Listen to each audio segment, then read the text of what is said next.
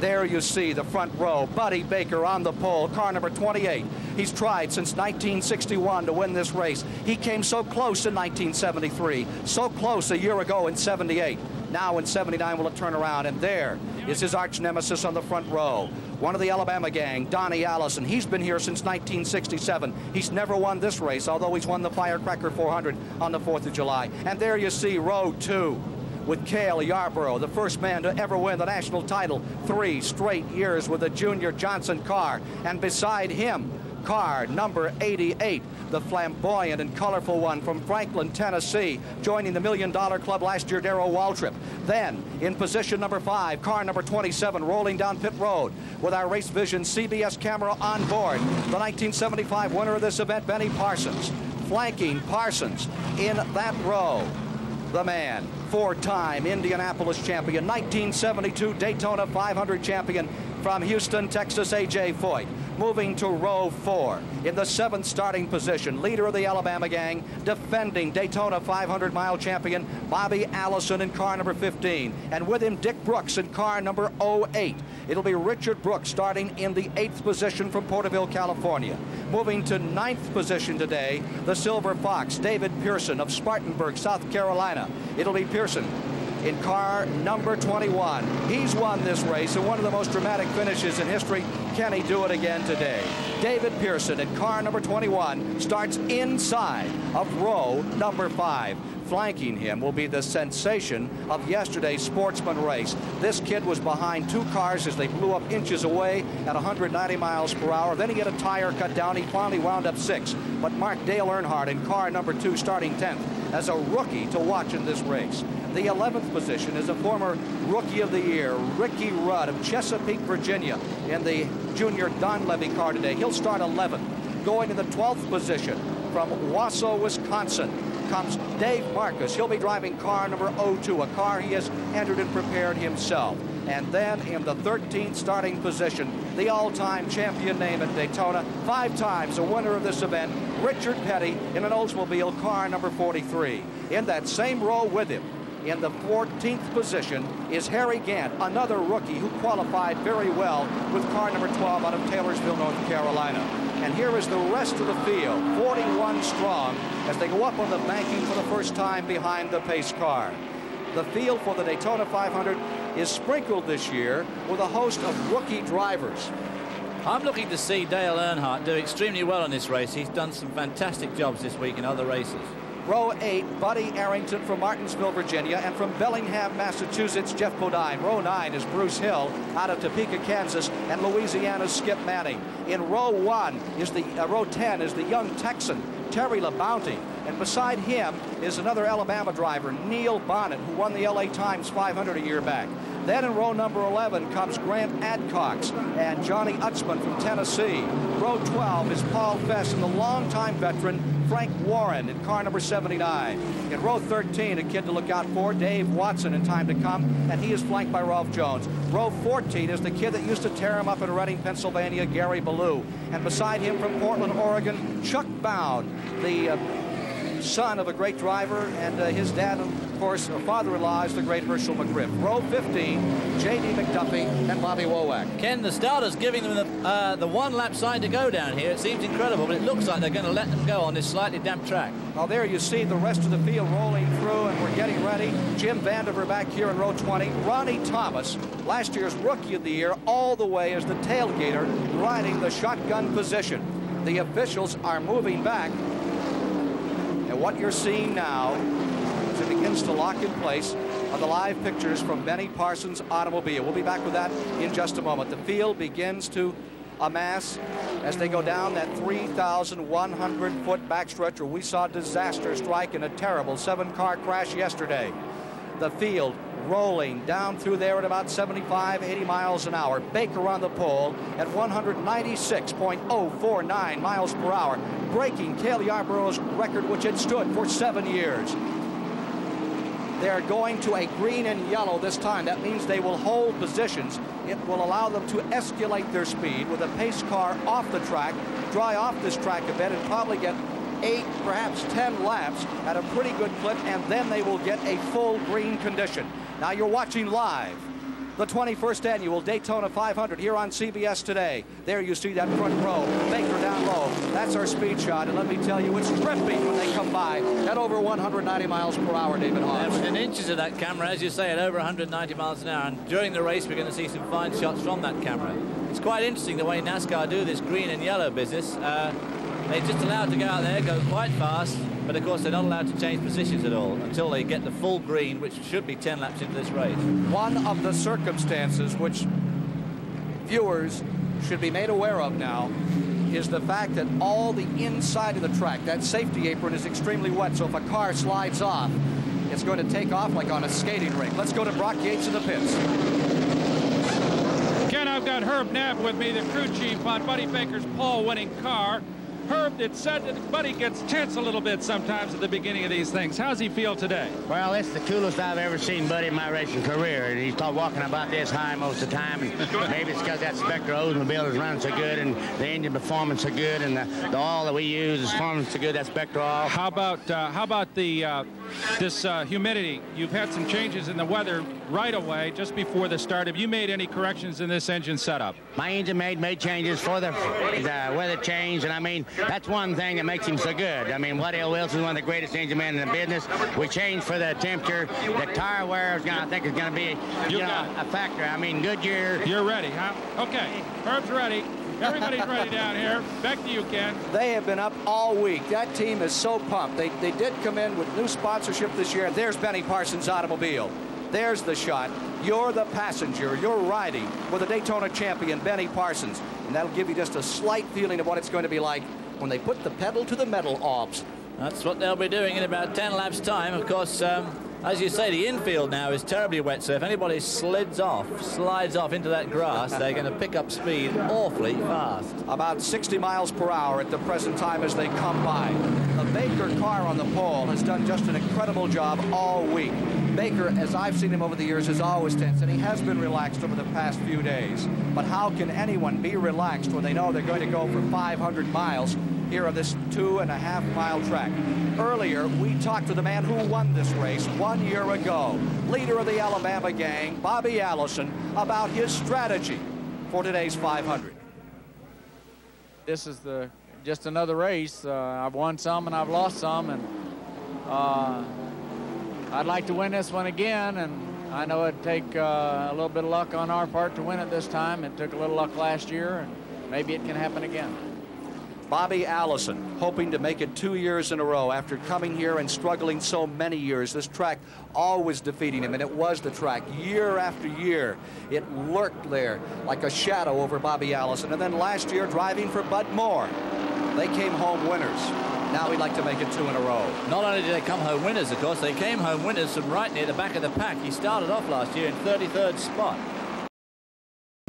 Under foreboding skies, live from the World Center of Speed, you're watching the laps being ticked off. They have just completed the 4th lap. They're working the 5th at the present time with a caution condition because of rain.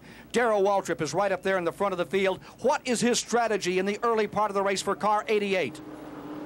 The first 2 or 3 laps of any race is the most hectic part. Guys are sort of jockeying for positions and moving around a lot on the racetrack, and the guys in the back are trying to charge to the front, and of course everybody's trying. Once they get strung out, it's not so bad, but seemed like the first few laps you're worried about the car. Is it going to handle all right? Is the engine running all right? Those kind of things. And if you're going to try to stay out of trouble and not have anything bad to go wrong, knock you out of the race right off. Well, today those thoughts are going to be even worse for Darrell and the rest of these starters in this field, because the track has changed a lot since they last drove here on Friday afternoon. The rubber has all been washed off the groove, and they're all going to be trying their own chassis settings, and of course even the engine settings will be changed because it's so much more humid today than it's been all week. The report from the drivers out there is that the track is still very damp. They of course talk to their pit crews, and then the pit crews can talk to the NASCAR officials, so we know exactly what's going on all the time. The NASCAR officials are down in Buddy Baker's pits at the present time. He's reporting it is very damp. They have asked on the radio for either Donnie Allison or for Darrell Waltrip to go out and run his rabbits, and they're not too excited about that, to go out and test the track right now. I don't suppose they are. Another thing that Darrell said there was the first few laps are the worst in the race. Of course they are. For some reason or other, racing drivers are so pumped up all the time that they always want to win on the first lap. But of course, at a track like this, it's absolutely essential to maintain contact with the fast cars, so there is a lot of scrabbling around, because once you lose touch, you may never ever make it back up again, even in the 500 miles. So there's an awful lot of position scrabbling going on there. We have one change of drivers in the 35th position at the last moment. D.K. Ulrich has stepped out of the car, and Dick May of Watertown, New York, has started car number 40. D.K. Ulrich of Vero Beach, Florida, in a Buick automobile at the last moment, elected not to run, and Dick May of Watertown, New York, a longtime journeyman driver. He has the record. In one race, he drove 5 different cars years ago down at Darlington. Dick May is now out on the track in car number 40. Field goes back into turn number 1. And remember, they're going very slowly here. They're going about 90. Last lap was at 98 miles an hour. They're hardly moving. 5 laps have been completed, 12.5 miles into the Daytona 500, and they are running, if you're just joining us, live here on CBS Under Caution. There's Benny Parsons' car, and there you are in the passenger seat right beside A.J. Foyt down the 3,100-foot backstretch. And you won't have to imagine today, folks, what it's like when he hellhounds through there at over 190 miles an hour. Because we put that little monitor in there so he can position himself on the track properly, so that he gets the full effect of the drafting and the wall, and so that we get proper excitement. Car 88 is going to be a rabbit, they say, in 1 lap. Let's go to a thought from Richard Petty about strategy for this race. It looks like for me to win, I'm going to have to run wide open every lap and just hope that I can keep up, Ned. We're not really running that good. We're not really running that bad. It's just kind of a deal that there's so many people running basically the same speed as what we're running that we're just going to have to run and try to keep up with the crowd and just hope that we get the good breaks and somebody else gets the bad break. Richard Petty looking for a good break after going for the first time in his career an entire season without a victory. Unheard of in the great Petty domain. He's always come through, but not in last year, except for one race on the Western NASCAR Tour at Phoenix, Arizona at the end of the year. But in the Grand National competition, the 30 races that are run for some $5 million annually, he went out scoreless in 1978. He's actually had 45 races without a score, unless you include the Phoenix race, which he doesn't seem to want to include. Well, it isn't. Let's go to Brock Yates. 13th today. Brock. Ken, we're at the Haas-Ellington pit. He has been in touch with Donnie Ellison with his radio all the way around. Donnie reports that it's still wet coming off of 4, and there's some dampness down the back straightaway. He reckons that maybe 10, 12 laps will be ready to go under full green. But in the meantime, it looks as if Darrell Waltrip is going to go out and run some hard laps in front of the pack. Up to you. There is Waltrip. He has been told to go out and try the track. Donnie Allison put a new rear end in car number 1 this morning.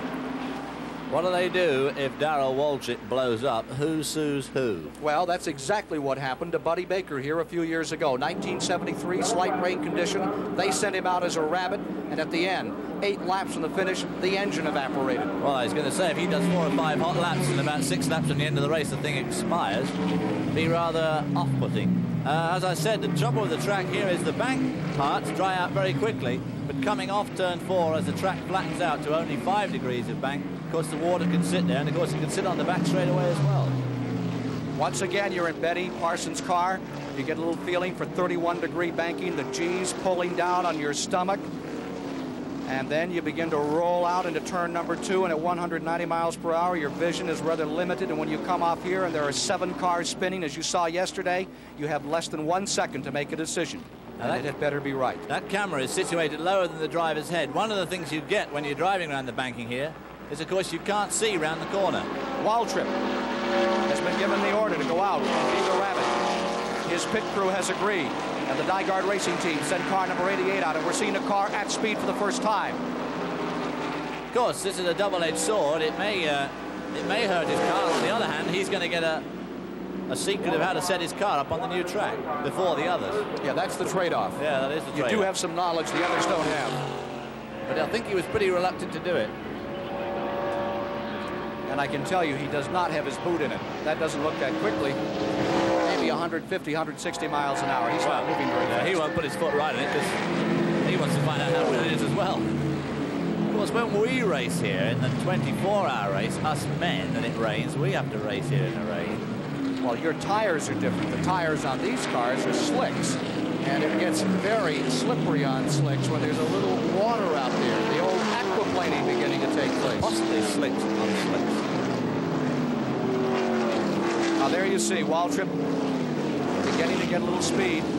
At least there's no rooster tail of water behind the thing. No, it's pretty dry already, I think. This is the slippery bit coming off turn 4 there as the road flattens out, coming into the tri-oval. It's drying out here reasonably well. It's still a bit damp. If just the sun would come through, it would really dry this place up very quickly, because it is quite warm out there. It's probably 75 degrees, but very humid. Now Waltrip, believe me, is not getting an advantage. These are what they call rabbit laps, and he will fall back into his natural starting position. He is in communication on radio with his pit boss, Buddy Parrott. And let's go to Ned Jarrett right now. Ken, I'm in the pits with Glenn Wood, who started the very first Daytona 500 as a driver himself. Now he's a car owner for David Pearson.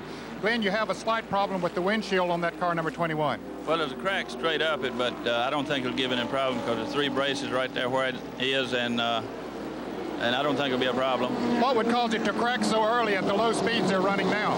Well, this is a new car, and sometimes you can't get it fitted exactly, but we ran all week and didn't have a problem, and some windshields are made a little bit different with a little bowl more than the other one or something, and we hadn't run this but 2 laps, so it just got a little place in it. I don't think it'll bother. Will you plan to do anything about it? Well, we can put a piece of tape over when we stop the first time, just for assurance. Did you give David any particular instructions before he went out as far as strategy is concerned? No, he uses his own. We got a radio, though, and we'll take care of that. Okay, that's the story from Glenwood. Back to you, Ken. Waltrip's car is pulled on pit road. He's talking with crew chief Buddy Parrott at the present time. And there's a NASCAR official there, I think, too. Isn't he kneeling down by the car? Yeah, there he is. Indeed he is. He'll be... They say it's about 5 laps, but this might change things. That windshield is a bit scary, you know. When you're going around here at 195 mile an hour, there's an awful lot of pressure trying to push that windshield into the car, which is why these NASCAR cars have the bars inside the cab. You can see that on Benny's car, in fact. They say 5 laps, and they will be under green in the 21st annual Daytona 500, live today on CBS.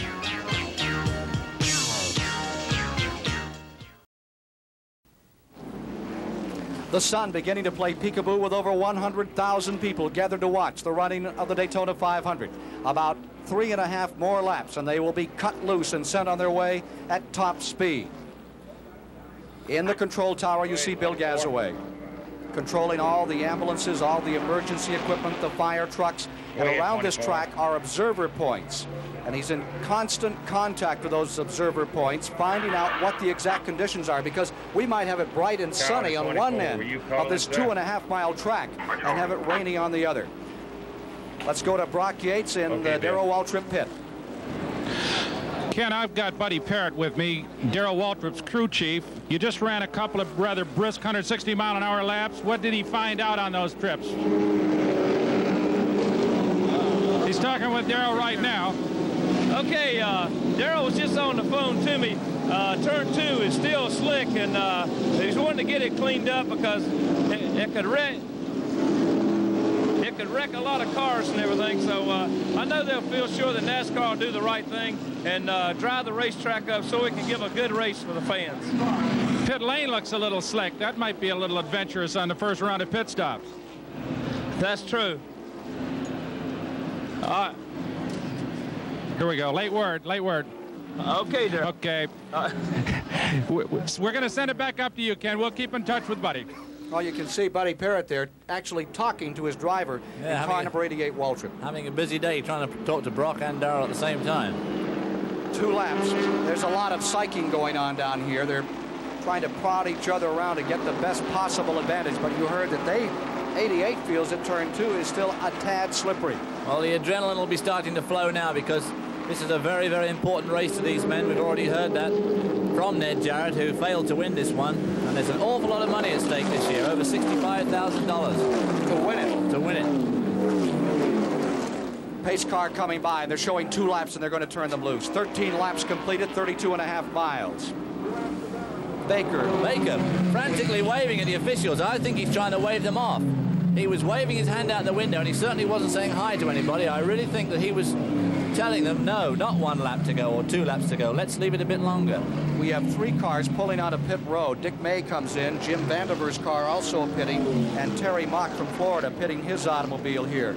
maybe topping the tanks or making a final adjustment on the cars. Countdown continues. We are working in the 15th lap. Flagman Chip Warren, caution flag in hand. Now he's shaking his head. Is someone telling him something different? If you're just joining us, it has rained through the night on into the morning and cleared just about an hour before post time. They have tried frantically to dry the track out for a start. We have now run 14 laps officially of the 1979 Daytona 500. We've run them under caution. There you see the pole sitter. Okay, we've just had a word from the control center that Baker says turn 2 is too slick, and so does Allison as well, Bobby Allison. And I noticed the NASCAR officials are coming back out here to the side of the track, and there will be a few more laps before they turn them loose in this event. Well, maybe they just say we haven't had a word that they're going to give them anymore. Well, I see the two officials are standing beside the track. Chip Warren looking up at the control center to see what is the latest word. He's giving them the signal for 1 lap to go. What's Buddy Baker going to say to that? They're going to try and turn them loose this time. Well, of course, this is the point. You know, you could look at it and say, well, they're racing drivers. They'll just have to go through turn 2 a bit slower and you know, play according to the rules. It's not that wet. It is just a little bit damp. Cuckoo Marlin hitting his automobile back in the control tower. There you see the switch in hand to turn them loose. Lance Childress and Ernie Moore, who had moved out to the side of the track, are now moving back. The pace light cars, sorry, the lights on the pace car you see are off, and that tells the drivers also there's only 1 lap to go. Indicative of a start. 15 laps have been completed, 37.5 miles. They'll be getting green this time. Can Baker pull it off? Only one driver has ever won the pole position, then the 125-mile qualifying race, and come in and win the 500. Fireball Roberts, can Baker do it? Won the pole with a new record. The 125, he ran almost as an experiment to make sure the car would do all the things they wanted to do under race pressure. And it certainly did that. Buddy Baker's been looking incredibly strong all week. But, of course, 500 miles is a long, long way to go at 190 miles an hour. The pressure is really on. Here they come out of turn number 4, settling down for a start. The lead cars wanted to wave it off a few more laps. Conditions reported from the observer's tower in turn 2. It's okay to race. Let's see what happens. Watch for that switch to turn, and we will be racing. Mr. Starter, all yours. Come on, Chip, let him out. There's the word. Light goes green. Then Gazera drops the green flag, and the field hurdles into turn number 1. Critical time. Donnie Allison goes out in front. Baker dropping to second. Second turn. Allison 4 car lengths. Into the back straightaway. Everybody okay? That's what's called a multiple car draft. Can you imagine the wind following that lot? Cale Yarborough moving up into second place there, trying to drop back again to third. Donnie Allison is in front. Here they come to complete lap 1 under green, the 16th lap of the race. As they come to the tri-oval, the leader is Donnie Allison. Buddy Baker is in second. Cale Yarborough third. Benny Parsons is in fourth. Darrell Waltrip rides in fifth. A.J. Foyt is in sixth. Bobby Allison back there in seventh. Donnie Allison trying to break away from the field. They'll try to run him down. There they are, going up on the 31-degree banking of turns 1 and 2. Back straightaway. Allison drawing away. There's Parsons. And you can see the windshield already spattered as he flies down the back straightaway. Here he comes on a slingshot. Who's he about to slingshot there? He pulls up. It looks like Buddy Baker's automobile directly in front of him. Into turn 3 and 4 at over 195 miles an hour. You're riding with Benny Parsons out of turn 4. It's Allison in front. I wonder if they'd let me take over at one of these pit stops. Donnie Allison pointing as he came by. Boy, this is going to be a controversial one. Baker in second. And look at that Oklahoma land rush back there. Second, third, fourth, all in a kibble. Donnie Allison is doing an incredible job here, pulling away from a multiple car draft, which is almost impossible to do in this racing. If he could just make enough room and really get away, he would be in very, very, very good shape.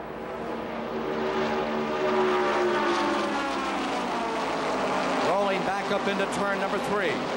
Donnie Allison maintaining the lead by 6 car lengths from the Goodyear blimp. There you see the field in the 3rd and 4th turn of the 2.5-mile High Bank Daytona Speedway. Here they come for the tri-oval. Directly down below us now, it is Donnie Allison in first. Cale Yarborough in second. Benny Parsons has gone to third. The Race Vision CBS camera in Benny Parsons' car, hauling up to the 3rd spot. Bobby Allison is in 4th. There you see the leader. Allison first, Cale Yarborough in second, Benny Parsons in 3rd. Parsons nearly won this race a second time. He won it back in '75. Donnie Allison looking for his first win in the most prestigious stock car race of them all, which ran its first 16 laps today under caution because of the rain conditions earlier. Cale Yarborough in second. Benny Parsons in 3rd. They dice for positions coming to the tri-oval. Running 4th is Bobby Allison. Going 5th, Darrell Waltrip.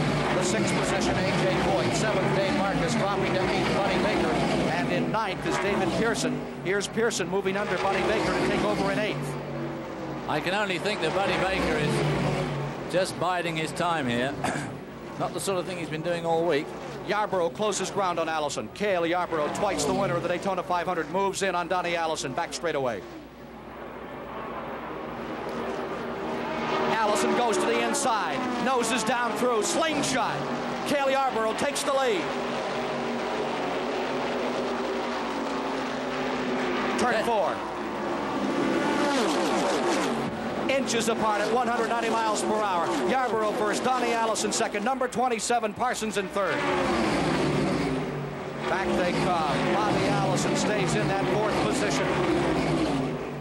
Here they come, screaming down through another time. Up into the banking they go. Those first 7 cars have pulled out quite a lead. 7-car draft for the lead. There you see them going down the back straightaway. Here's a slingshot. It's Benny Parsons dropping to the inside. They stack them almost 3 deep. Benny Parsons at number 27 going for first place. Gets to second as he gets around Donnie Allison. Bobby Allison goes side by side with his brother for 3rd spot. Bobby Allison low, Donnie Allison high at turn 4. And Bobby takes away 3rd spot from Donnie. A.J. Foyt now going alongside Neil Bonnet, Neil Bonnet, in the number 10th 2. position. David Pearson is pulling up on this lead group there. Being hotly pursued by Richard Petty, I think. Cale Yarborough still in first. Benny Parsons in second. Allison, Donnie, Bobby in 3rd. Allison, Donnie in 4th. Sweeping down the back straightaway. Talk about a choo-choo train. Parsons pressing. Goes for the lead. Benny Parsons sweeps into first place. Going to second, dragged along with him is last year's Daytona 500 champion. Bobby Allison, Cale Yarborough falling to 3rd. Donnie Allison 4th.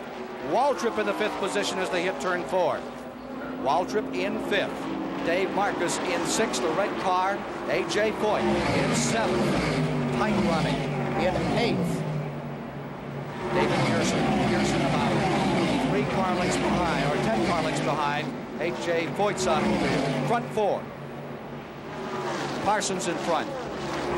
Allison in 2nd. Bobby Allison 2nd. His brother, the younger brother, Donnie Allison in 3rd. We'll be back with more live coverage of the Daytona 500 after this word from your local station. It's 3 1/10 seconds between the 1st and 13th car, David. Just 3 seconds from 1st back to 13th. We're 29 laps into the race, 72.5 miles. Vandiver limping on a pit road. Field coming by, struggle for the lead. The Allison brothers are going to go at it. It's Bobby Allison low, Donnie Allison high. Side by side into turn 1 at over 190 miles an hour. And Cale Yarborough getting a nice draft from both of them there. Donnie Allison. Donnie Allison out of control. He's spinning. He gets hit by his brother. He's all the way around. Cale Yarborough's on the grass. That wet grass now incredibly slippery. Donnie and Bobby Allison off the track, spinning, splashing their way down through. This will bring out a caution flag, and Cale Yarborough desperately trying to get that car back on the track now because they just might get stuck in the mud. That might be the simple thing that puts them out of this race. tagging each other. Caution flag is on. They'll race back to the line. They're racing back to the stripe. As these cars come in, it will be Waltrip in first. It will be Benny Parsons in second. I think these cars are just stuck in the mud because Cale really didn't hit anybody. Well, it's been an unbelievable start to the Daytona 500. We are in the 31st lap, and let's look at it again, David Hawes. Now, I think what happens here is that Cale, coming up on his... No. Bobby Allison just tags his brother Donnie. That's all there is to it. He just nudged that left rear fender. And almost put him upside down right there. And Darrell Waltrip, old Jaws, slips through that gap. And Parsons right with him. See, Cale still hasn't touched anybody yet. He just takes to the infield at about 200 miles an hour, a muddy, wet infield. And in fact, doesn't even get the car sideways. Tremendous car control. Bobby on the left of the picture there, sliding towards the bank, protecting them from going into Lake Lloyd. Donnie spinning around, but nobody touched anybody hard yet. So those cars are really probably in perfectly race-worthy shape. It's just a case of getting them out of the mud. Cale Yarborough getting the bath of the year in car number 11, as you could see him splashing his way down through the apron. Donnie Allison trying to get back out there. Here is another view. The field coming down out of the turn. It looks like Donnie started to come down, Bobby started to move up. And those are the front cars. Look at Donnie's car right off the floor there, pirouetting around on the left front wheel only. And that's right where that disaster took place yesterday. Coming off turn 2 is definitely the spookiest place on this track. Darrell Waltrip is in the pits. People into the pits now, of course. Now they'll be doing chassis changes. Sorry. Waltrip in car number 88 is in. Ned Jarrett will have a report, and Brock Yates from the pits in just a moment from the drivers as to their feelings about the track. Car number 1 is moving. Donnie Allison is coming around. We are under caution. We are now working the 32nd lap of the race. There's Cale's car back on the track. 168 laps to go. Cale is back out. What a marvelous job of driving by Yarborough. Waltrip out, but Richard Petty coming out in front of him. Boy, you're talking about an event-filled race. This is it, David. Dave Marcus there going with Buddy Baker running on 7 cylinders today. His hard luck continues to follow him. And Dale Earnhardt, the rookie, is in. The hood is up on his car in this, the 21st Daytona 500. We need a couple of records. From the control tower, you're hearing the commands given around the racetrack now. As we're under caution, let's go to Ned Jarrett. Ken, everybody is taking advantage of this caution period to come in and change tires. Most of them are changing all 4 tires. We're standing in the pits of Buddy Baker, who is having a problem only running on 7 cylinders. They raised the hood on the car, but did not do any changes. They were planning to change spark plugs. They are going to bring it back in and see if they can find that problem. Now let's go to Brock Yates. Donnie Allison back in, and just the second stop in as many laps. He's going to have to get this right side. He's had troubles with the right side. Now they're going to make a left side tire change. As you can see, the car is badly dented just in front of the left rear fender. He took a hard tag. The whole underside of the car is covered with mud. He's got some real problems. The car does not sound very strong. We wonder how long he can last. Back to you, Ken. I think what's happened here is running through all that water has bothered. There's his brother just in front of him. Bobby Allison, car number 15, coming on the track. Well, they're dead lucky to be there at all, because we saw earlier what happened when they had to crash at that same point yesterday, and here they are both just coming in and changing tires as if nothing had happened. So they're both extremely fortunate to be out there in the race. Of course, this is just what Buddy Baker needed, a yellow early on to try and keep the average down while he can get his engine trouble sorted out. Unfortunately for Cale, he's still stuck out there, I think, or they're pushing him around with the truck. Frenzied action in the pits. Cale is just coming into the pit road area now. Cale Yarborough in the Junior Johnson car. Cale twice a winner here in 1968 and again in 77, pitting car number 11. He has to be frantic, but what a fantastic job he did of driving. He kept the car straight while going across a skating rink with a 600 horsepower car. Absolutely.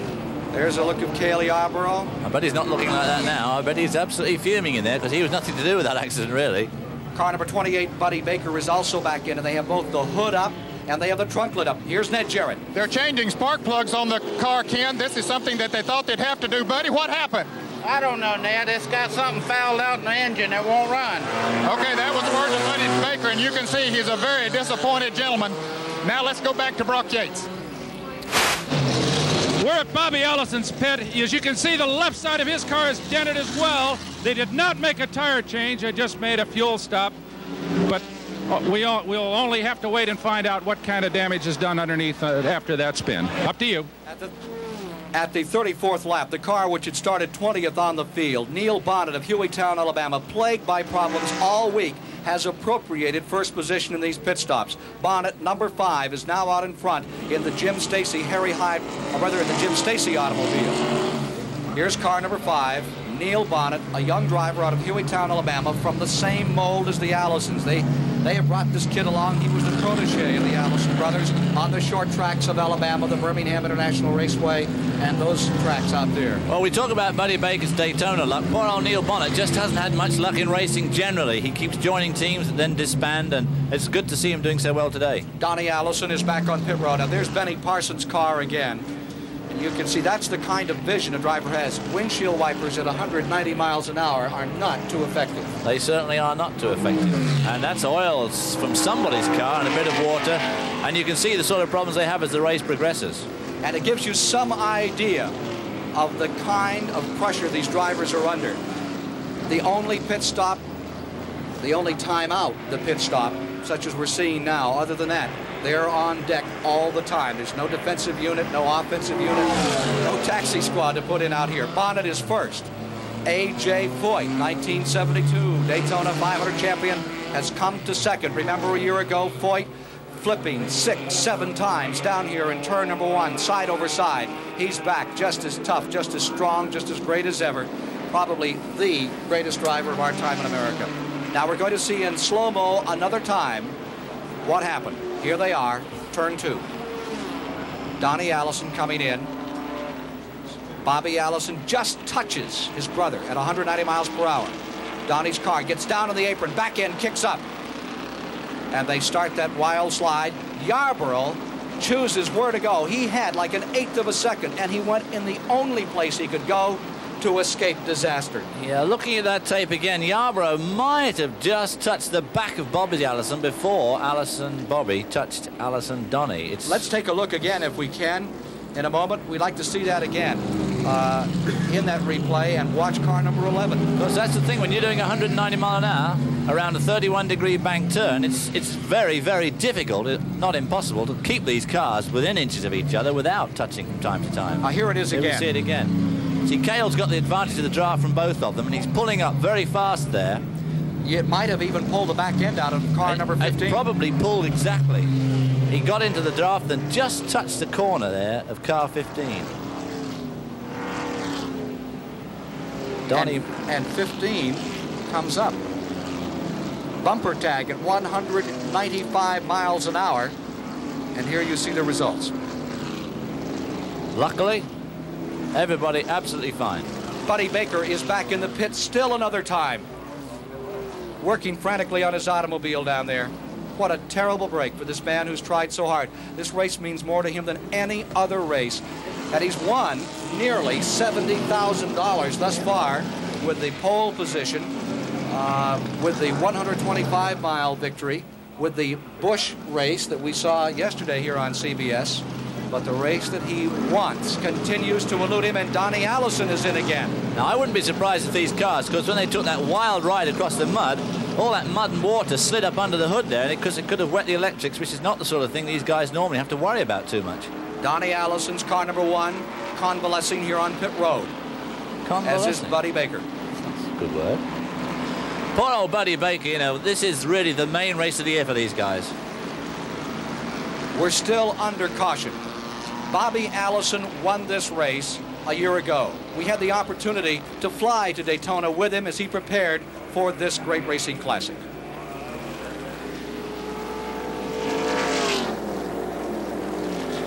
The defending Daytona champion, Bobby Allison, loves racing, and well he should. He's earned over $2 million on the track, but while other drivers use fishing trips and hunting expeditions to get away from the pressures of power and speed, Allison uses his aircraft for all the relaxation he desires. Well, I really enjoy racing, and I really enjoy flying, and it just seems to go together. The flying allows me to do more racing.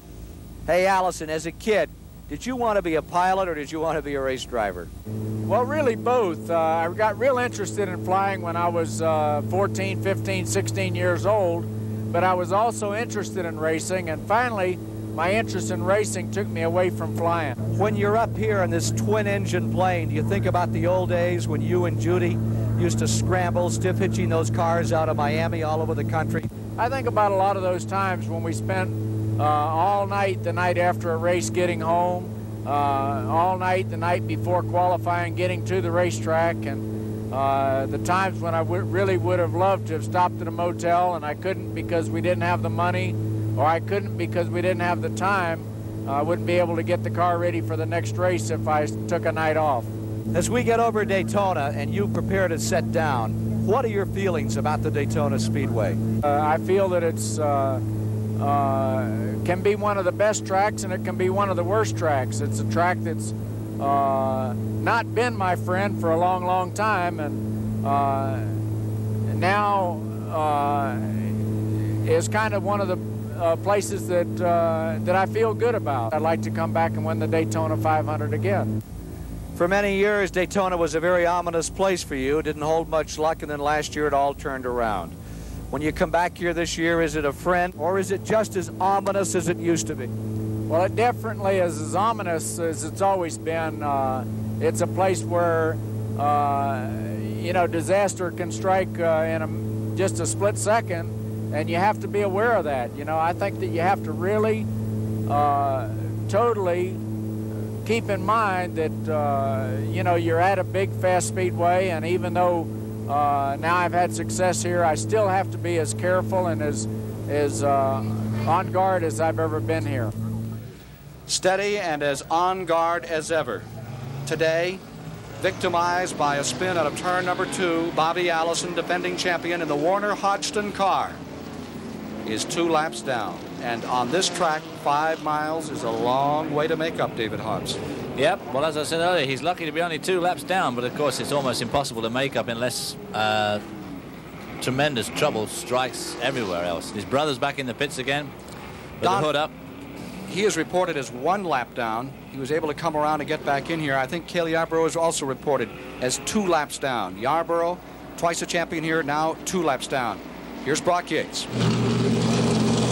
Ken, this Donnie Allison crew is just having a terrific time down here. They've just been working their tails off for the last 4 or 5 laps. It's the toe-in on the right front side.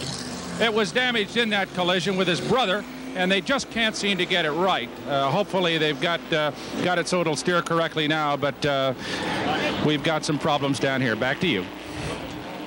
Donnie Allison now reported as 3 laps down, and let's look at the standings. Bonnet is first, Foyt is second, Richard Petty is third, Waltrip fourth, Marcus runs in 5th, while in 6th is Ty Scott, 7th is Ricky Rudd, Benny Parsons in 8th, Jeff Bodine in 9th, David Pearson is in 10th.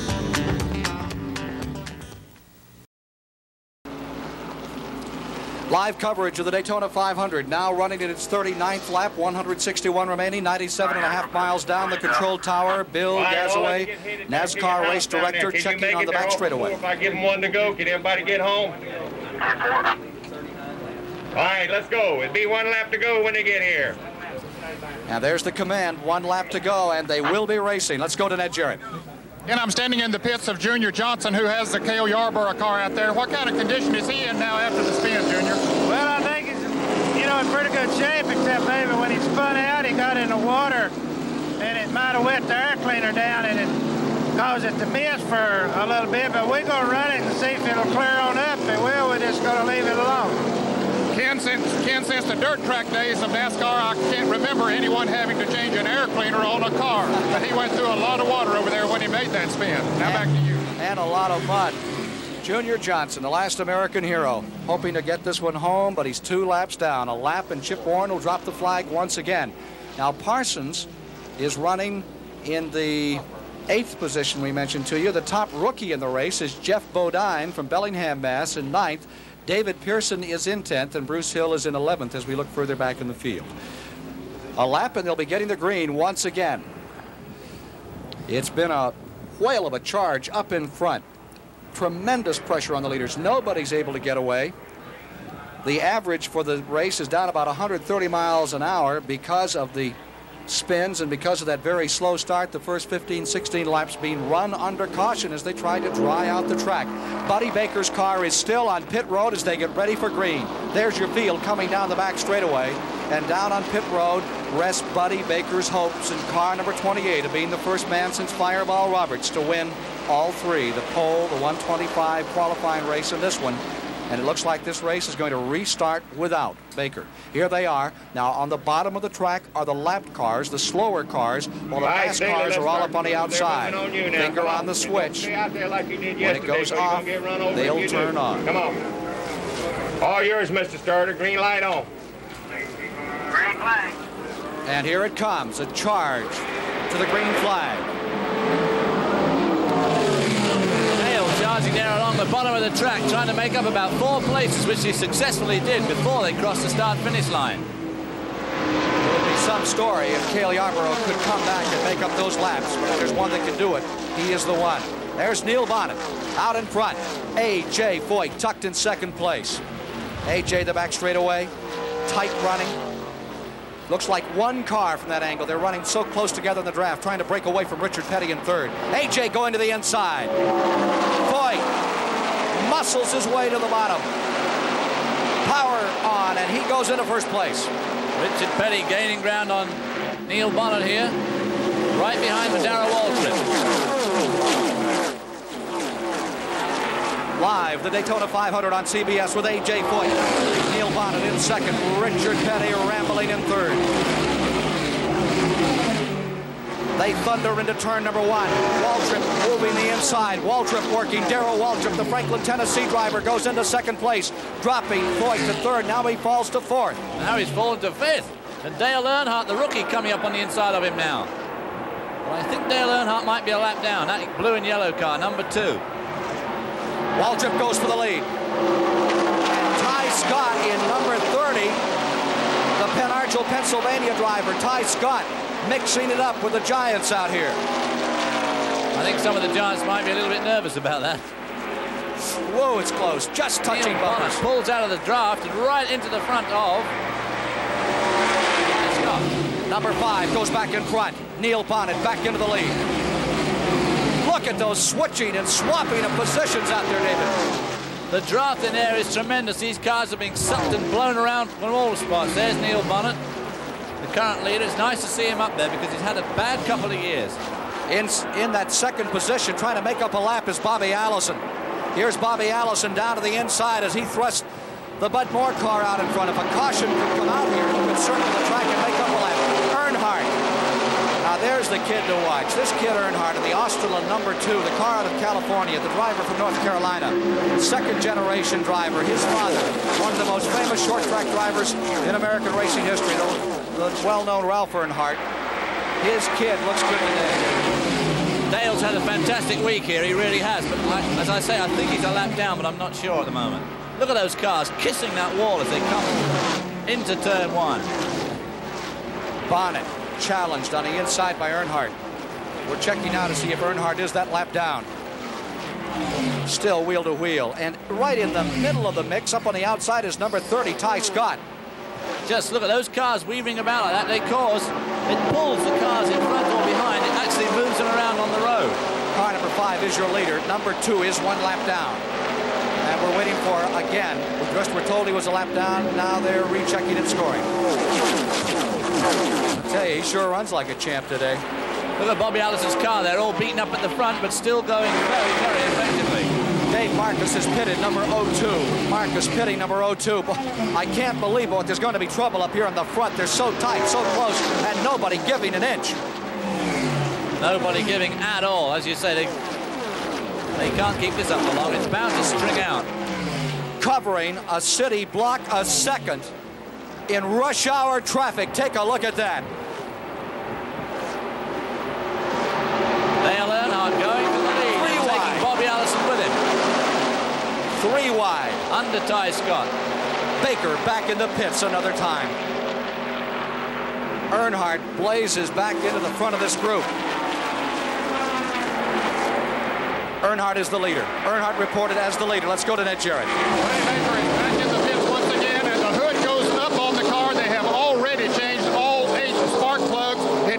cure the problem they had. Now they're going to other parts of the ignition, hopefully to find the problem. They're about to change to the distributor on the car, but Ken, they're too far down now to make a comeback and have a chance of winning this race. But Dale Earnhardt does in car number 2. Here he is out in front. Here's Bobby Allison drafting with him, trying to make up a lap.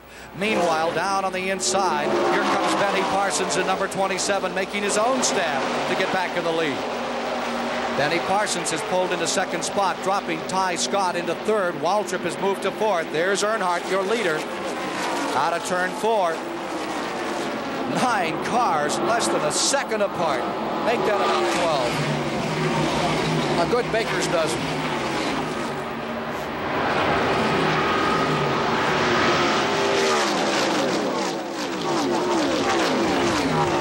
Earnhardt in first.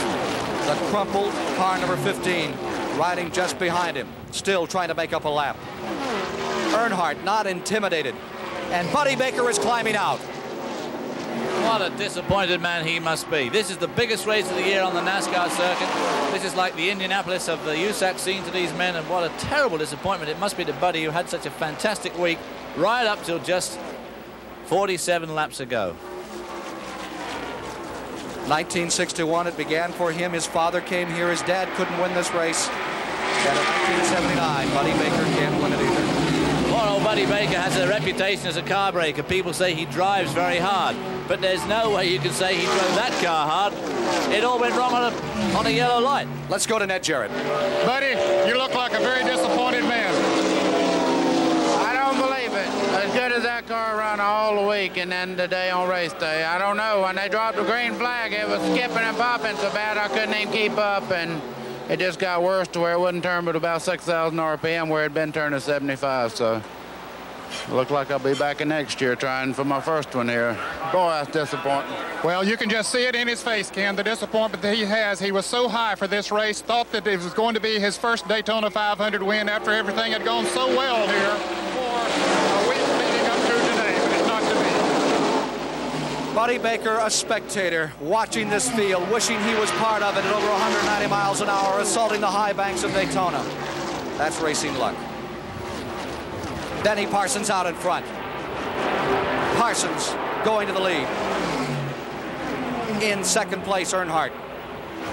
And there's your leader as he's flying down the back straightaway from our Race Vision camera. Tom Spaulding's crew putting together this camera that gives you just some of the feeling that is in racing a car in the lead here at Daytona. He's trying to hold on to the lead. They're beginning to close on him again as he comes into the tri-oval. That mess smeared on the screen gives you some idea of the vision these guys have in these long races. And as the race progresses, that's going to get worse. Like a giant ballet by these 3,700-pound cars, inches apart. One miscalculation, one miscue, and you've seen what can happen.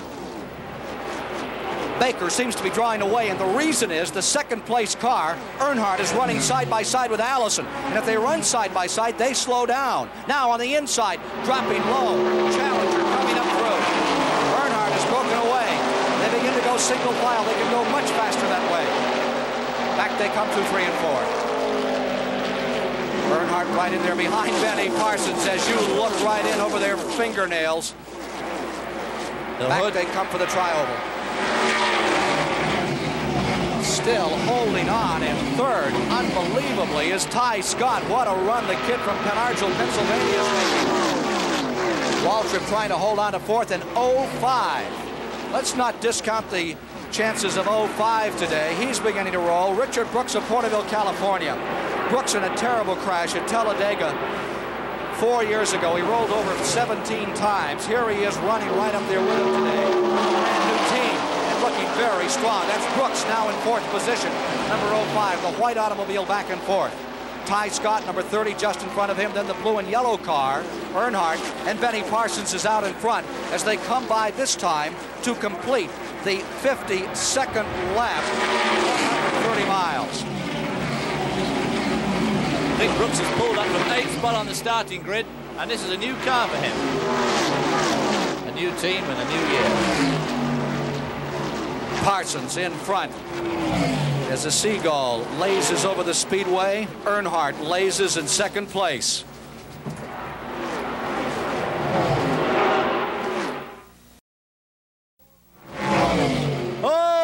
flagged on the wall of turn 4. Multiple crash coming up. Oh, crikey. We have a crash in turn number 4. As you can see, several cars, just as we were coming back out of control in the 4th turn, sliding, slithering into the wall, bouncing into the infield. No one seems upside down. Car number 50 Bruce just Hill. coming to rest. We have some replays of this incident. There is Bruce Hill's car sliding with the 87, the Baloo car, into the infield. And then behind it, all hell broke loose.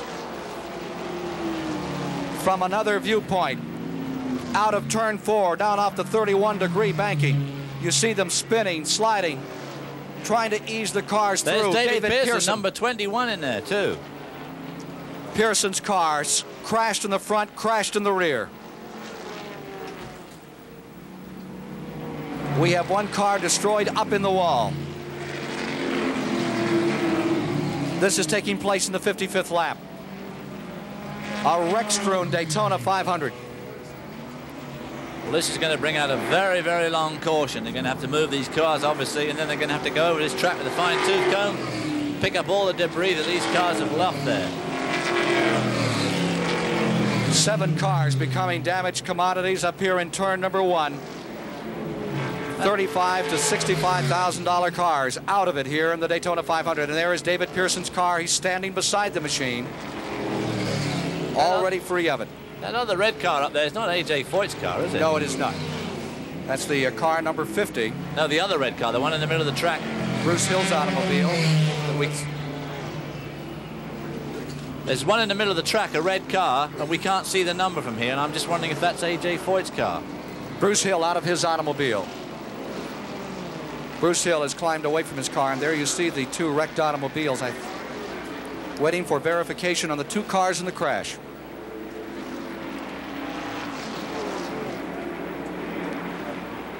Field coming by, and apparently the drivers are all right. You see the safety crews down there, and they're indicating that they're... I think there's going to be a pretty massive entry into the pits at this stage of the game.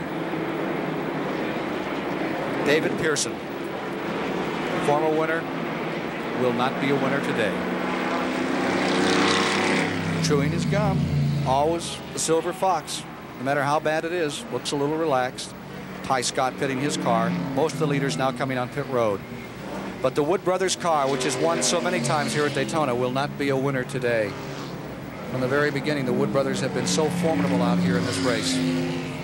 They've won this race with A.J. Foyt, of course. They won it with Cale Yarborough in 1968. They've won it with David. And now you see the safety crews taking away one of the drivers from those wrecked automobiles. Well, there's A.J. Foyt pulling into the pit, so that's not his car that's stuck in the middle of the track. It may be Joe Milliken. Looks to me like it's Joe. It must be Joe Milliken, which is very unfortunate. He was a man if I was going to be asked to pick an outsider, it would have been Dale Earnhardt or Joe Milliken, both rookies, and both extremely showed tremendous form this week. Joe Milliken, in fact, is driving Benny Parsons' car from last year, number 72, owned by L.G. DeWitt from Ellaby, North Carolina. 56 laps have been completed. A bad crash in turn 4. We've had 1 and 2, 1 and 4.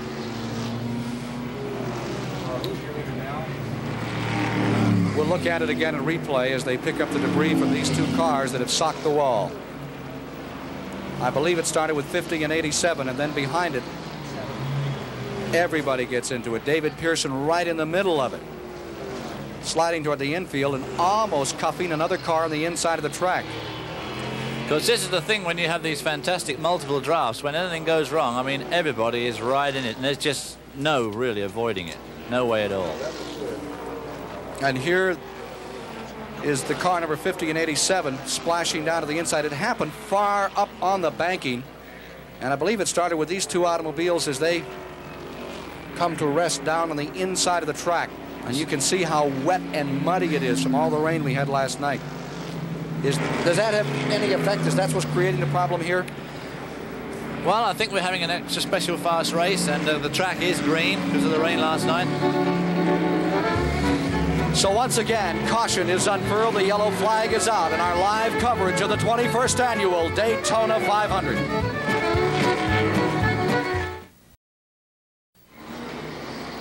56 laps complete. We've just had identification on the two crashed cars. Butch Mock was one, Milliken the other. The NBA regional games coming up later today. Washington versus Seattle, Chicago versus Kansas City. That's coming up next today. Consult your local listings for the game and time in your area. Here at the Daytona 500, we are in the 56th lap of the race. We're down 140 miles. You've had a multiple crash, and while we have a moment, let's go to one of the lounges here at the Daytona Speedway with Marianne Bunch. I'm in the VIP suite above the start-finish line. With me is Mr. Bill France Sr., the founder of NASCAR. Bill, this is not your usual Daytona 500.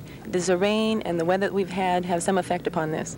Well, it hasn't had any effect on the crowd because most of the tickets were sold. In fact, all of the reserved seat tickets were sold beforehand. And so the only problem that we've had was trying to get the track dried off because it stopped raining along about 11:45. And we wanted to get the cars rolling a quarter after. That didn't give us quite time enough.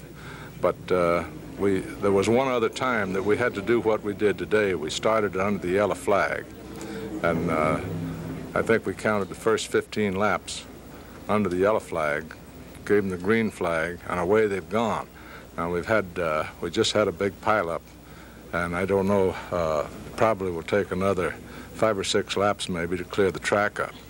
But yeah, we've had rough weather yesterday. We had to shorten the event yesterday on account of the bad weather. We had rain this morning, but in no way has our weather here been as bad as it's been up north.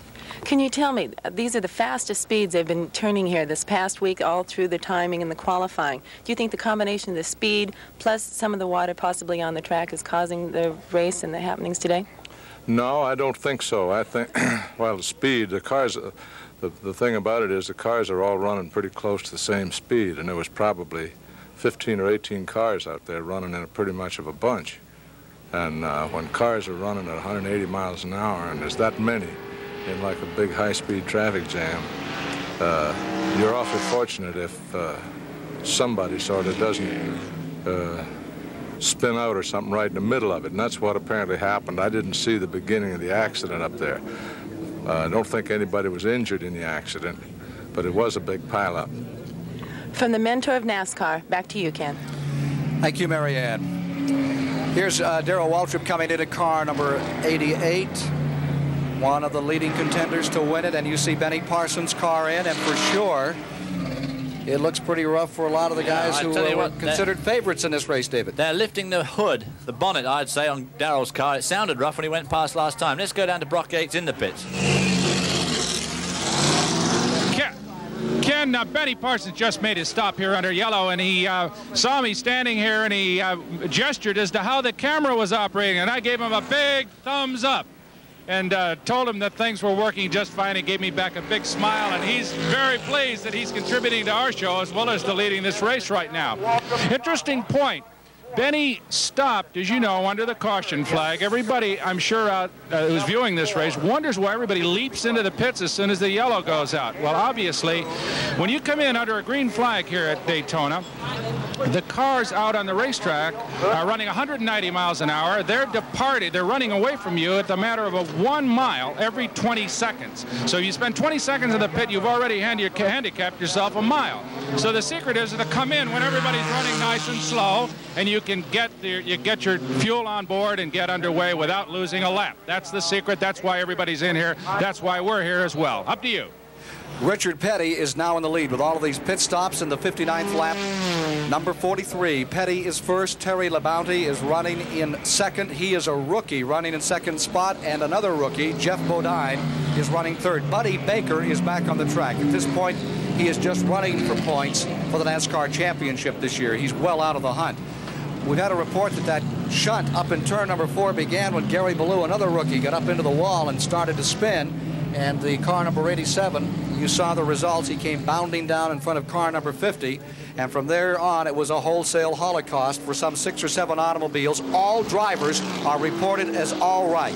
All the drivers are okay. But the former winner of this event, David Pearson, is out of the race. A terrible break for a man who's tried so hard to win on so many occasions. We talked to him early. The Silver Fox lives less than 3 miles from where he was born, but it's a lifestyle removed from the beginnings for the mill worker's son from Whitney's Mills. Along with a new house, airport attached, a new 5-acre lake, David Pearson has perhaps the most unusual trophy room in sport. Hey, David. Good to see you. What a beautiful place. Thank you. And you got a country store in the bargain, too. Oh, yeah. What are you keeping there? A little bit of everything. Well, let's take a look at it. Okay. Gosh, it's not the easiest place to find, you know. No. I kind of wish you would wait a little bit longer before you come and give me time to get the place fixed up. A couple of months, anyway. Thank you.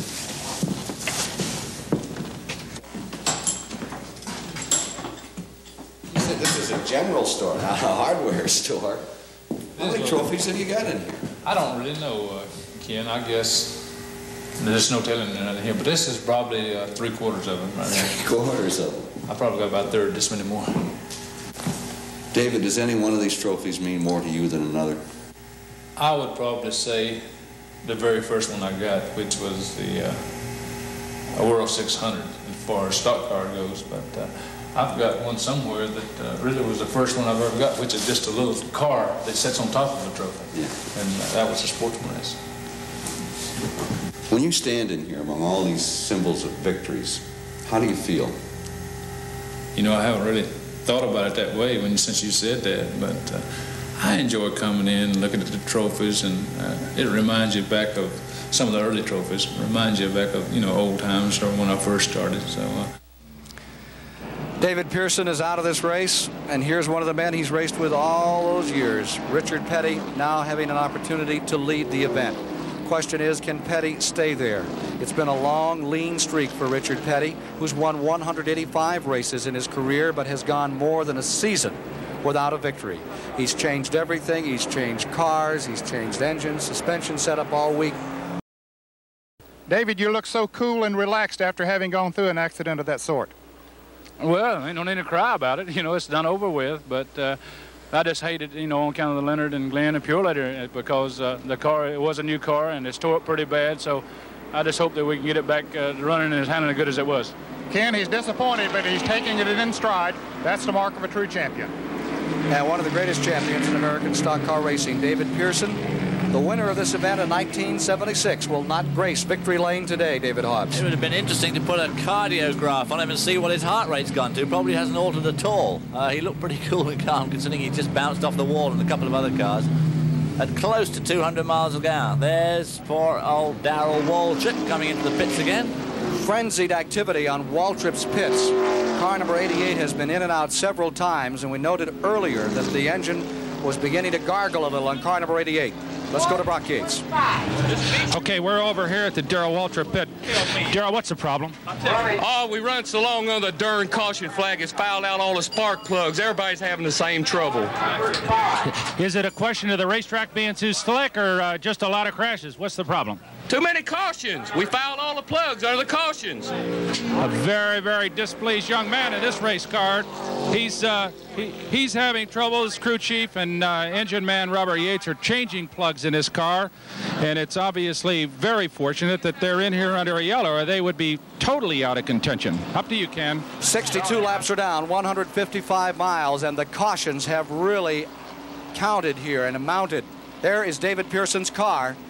And as they count and amount, it's going to change the whole complexion of this race for some of those leaders. You heard what Waltrip said.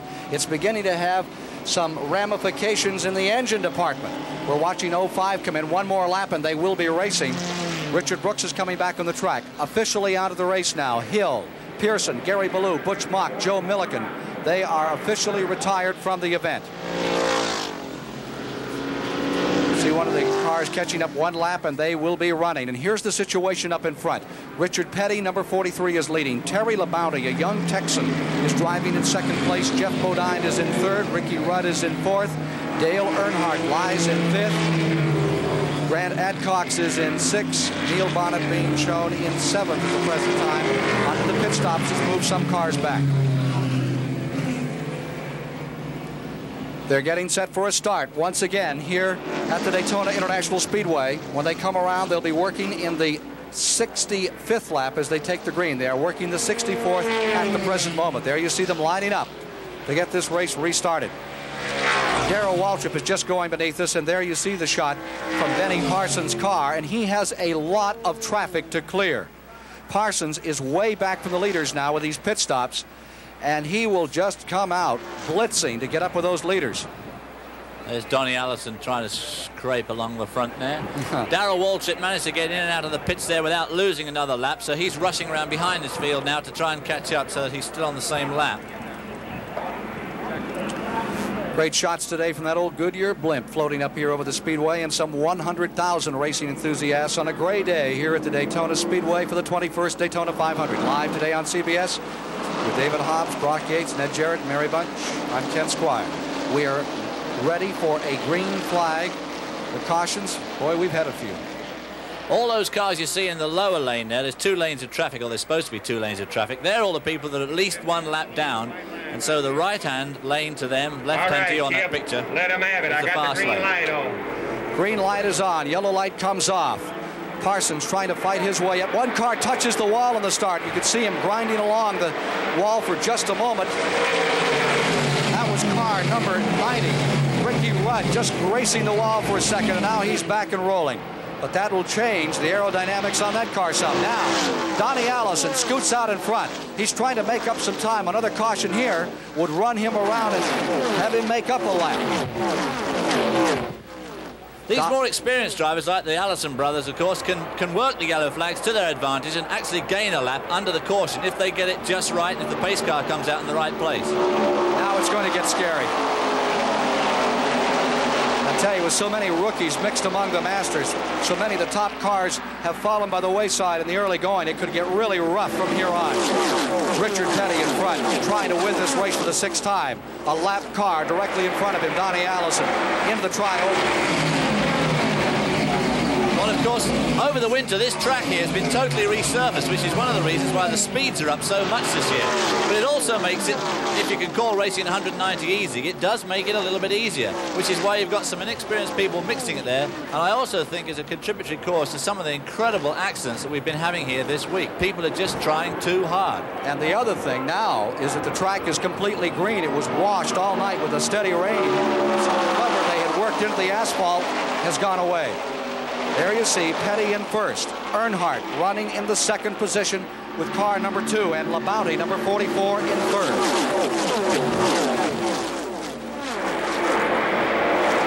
Dale Earnhardt, number 2, has had some pretty spectacular races in the Sportsman Series and drove a fantastic race here yesterday, unfortunately having a blown tyre right near the end, and then it rained and he was not classified, but he's been driving very well and is very experienced really, although a rookie in Grand National racing. There you see Neil Bonnet moving to the inside. Bonnet, number 5, trying to pick up a car, LaBounty's car. And here goes number 2, Earnhardt, working on Richard Petty for the lead. Then he drops back in. Snuggles right up on the rear bumper down the back straightaway. Richard Petty here in the Daytona 500 trying to bring it off. Here is Petty in first. Earnhardt is in second. Young Dale Earnhardt hitching his wagon to the star of Richard Petty as he tries to win the Daytona 500.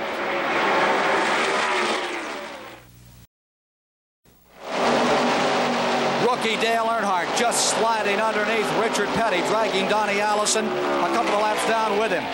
Car number 50, Bruce Hill, has re-entered the race. He was officially out, took it back to the garage area, looked at it, and decided to give it. Here's Parsons trying to move under LaBounty. They're side by side. Parsons blasting down into turn number 1. And here comes LaBounty right back beside him. They're side by side for 5th position. Now down the inside goes Benny Parsons under car number 5. He moves into 4th. And there's Richard Petty right in front of him. Inches apart on the outside of Benny Parsons is car number 5, Neil Bonnet. And here you see them looking in from the outside now. What a picture.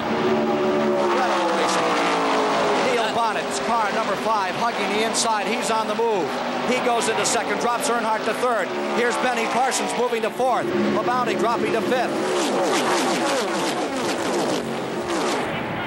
Let's go to Ned Jarrett in the pits. Ken, I'm standing by with Rod Osterlund, who owns the car that Dale Earnhardt is driving.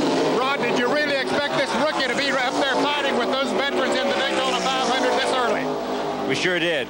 Why? Oh, he's a very gutsy guy. He's very dedicated, and he's got the little natural instinct that you know about, Ned. He looks like a professional out there. Well, right now I think he feels like one, too. Well, he's doing a fine job. Did you give him any special instructions? That he's doing it on his own? I think it's pretty much a team effort right now. Okay, that's the word from Rod Osterland, the owner of that car, number 2. They're very proud of the job Dale Earnhardt's doing here now. Back to you, Ken. And there you see him in second place with Neil Bonnet out in front. What a pack. Nobody is getting any edge. No room for error. No room for the pressure to come off. Well, I make it there's about 3.5 seconds covering the first 24 cars here. And that is some back. 3 seconds covering the first 24 cars before we have a significant gap in the field. And Donnie Allison is just 1 lap down in car number 1. He's trying with a broken car. It's been torn up. You could see the rent in the side of it to get back in that lead lap. Look at him go. Number 1, Allison, trying to make up that lap. If he could just get in front. Then if there was an incident, he could circle around the track and he would be right back with the hunters for victory lane here at Daytona. Parsons goes down the inside in number 27. There you see him. He's moving right in beside number 2, Earnhardt, for second position. Back we go to the lead automobiles coming out of turn number 4. Look at this jam session for the lead. This is simply incredible automobile racing. No margin for error and no speed limit. Well, this is all a result of the resurfacing here. It has made it just a little bit easier, and as you can see, they're absolutely all hanging in there. Car number 27, drafting off car number 1. Benny Parsons is in the lead. He is drafting behind. And car number 1, which is 1 lap down. See them seesaw back and forth at over 190 miles an hour down the back straightaway. Number 2, Earnhardt going to second place, getting beneath Neil Bonnet. Back in turns 3 and 4, working lap number... Oh, crash at turn 4. Neil Bonnet. Spinning. Harry Gant out of control in number 12. Into the wall. Gant goes back into traffic. Another car just missing him. My goodness. What an incredible Harry Gant. The absolute worst circumstance that can happen in NASCAR. He hit the end of that pit wall there and threw him back into the track, and he was just missed by everybody. Harry Gant in the Kenny Childers car number 12, destroyed. Gant trying to get out of the car. I think Neil Bonnet may have had a blown tire, because just as the last picture went out of frame, I noticed him very, very high on the track. We have the replay from the Goodyear blimp shot. Now watch what happens here. There's number 5 breaking away. It could have been a tire down. And look at that field. Just touching each other, nudging bumpers. And watch that car number 12, the black automobile of rookie Harry Gant, former national modified champion. Out of control at 180 miles an hour, headed for the wall. Slams into the wall and rockets 300 feet into traffic back across the track, just missed by 1 car, just missed by another automobile, and slamming into the concrete retainer on the outside. I've never seen a race like this. What an incredible lucky man Harry Gant was there. And listen to this. Donnie Allison in car number 1, when the caution came out, rushed around, and Donnie Allison, they say, has made up his lap. So Allison will be right back in the hunt trying to win this Daytona 500. Some dumb pulls right out there. Bill Gazaway. Just talking to Bill when I get back. That's what those drivers talk to. Come on, 28, slip out there. I got the number 1 car coming behind you. He's going to stand by me, Red. Let me get him by you here. I'm going to need you to help clean up something back here, too. There's Neil Bonnet's automobile. Let's go to Brock Yates. I am at Neil Bonnet's pit. The car came in here. It is a rolling wreck. 3 of the 4 tires were flat. They were changed. The hood was kinked. The trunk lid was up.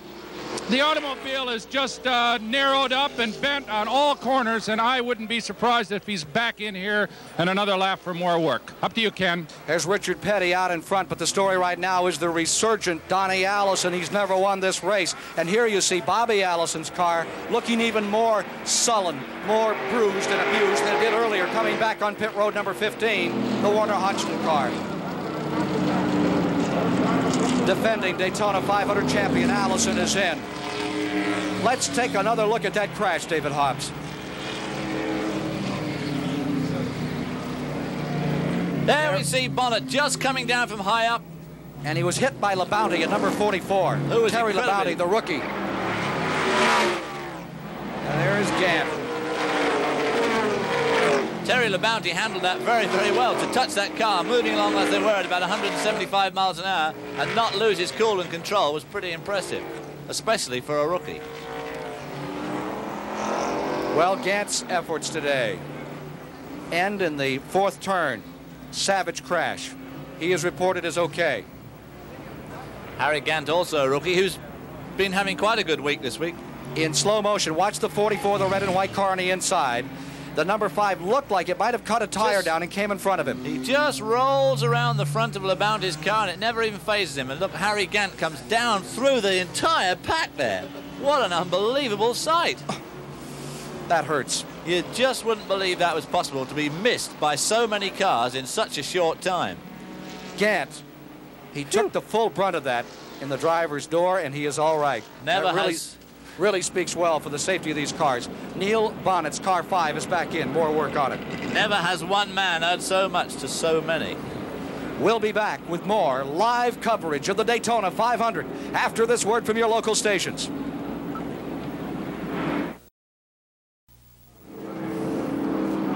The driver of the J.W. Hunt Kenny Childers car number 12 that you saw take that terrible sock into the wall is standing by with Ned Jarrett. Harry, what happened as you came off of that turn? Well, the car's in front of Richard, and Allison spun. I don't really know who it was. Somebody spun, they went down, and we backed off. Or they backed off, then he come back up kind of in front of them, and they blocked it down more, and I was right behind Allison, tipped him in the back end. And whenever I touched him, my car started fishtailing in, and I think somebody clipped me in the back, then I got me going around. And then you went into the wall, sort of a sudden stop. Yeah. What does it feel like to run into a wall at about 190 miles an hour?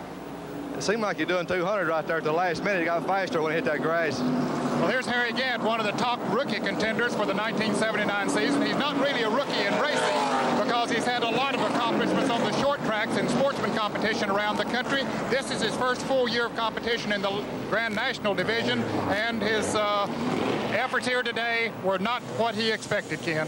They sure weren't. Well, right now, how about this? The rookie winner of 56 races in the modified ranks of NASCAR a year ago from Bellingham, Massachusetts, Jeff Bodine. His dad, the owner of the Chemung Speedway for years up in New York, has car number 47 out in front. We have a rookie leading this race. I don't think a rookie's ever won the Daytona 500. Pete Hamilton won it in 1970, but I believe he'd had some Grand National experience the year before. Indeed he had in 1969. But here is a rookie. And this kid in modifieds has been having phenomenal success for 2 or 3 years.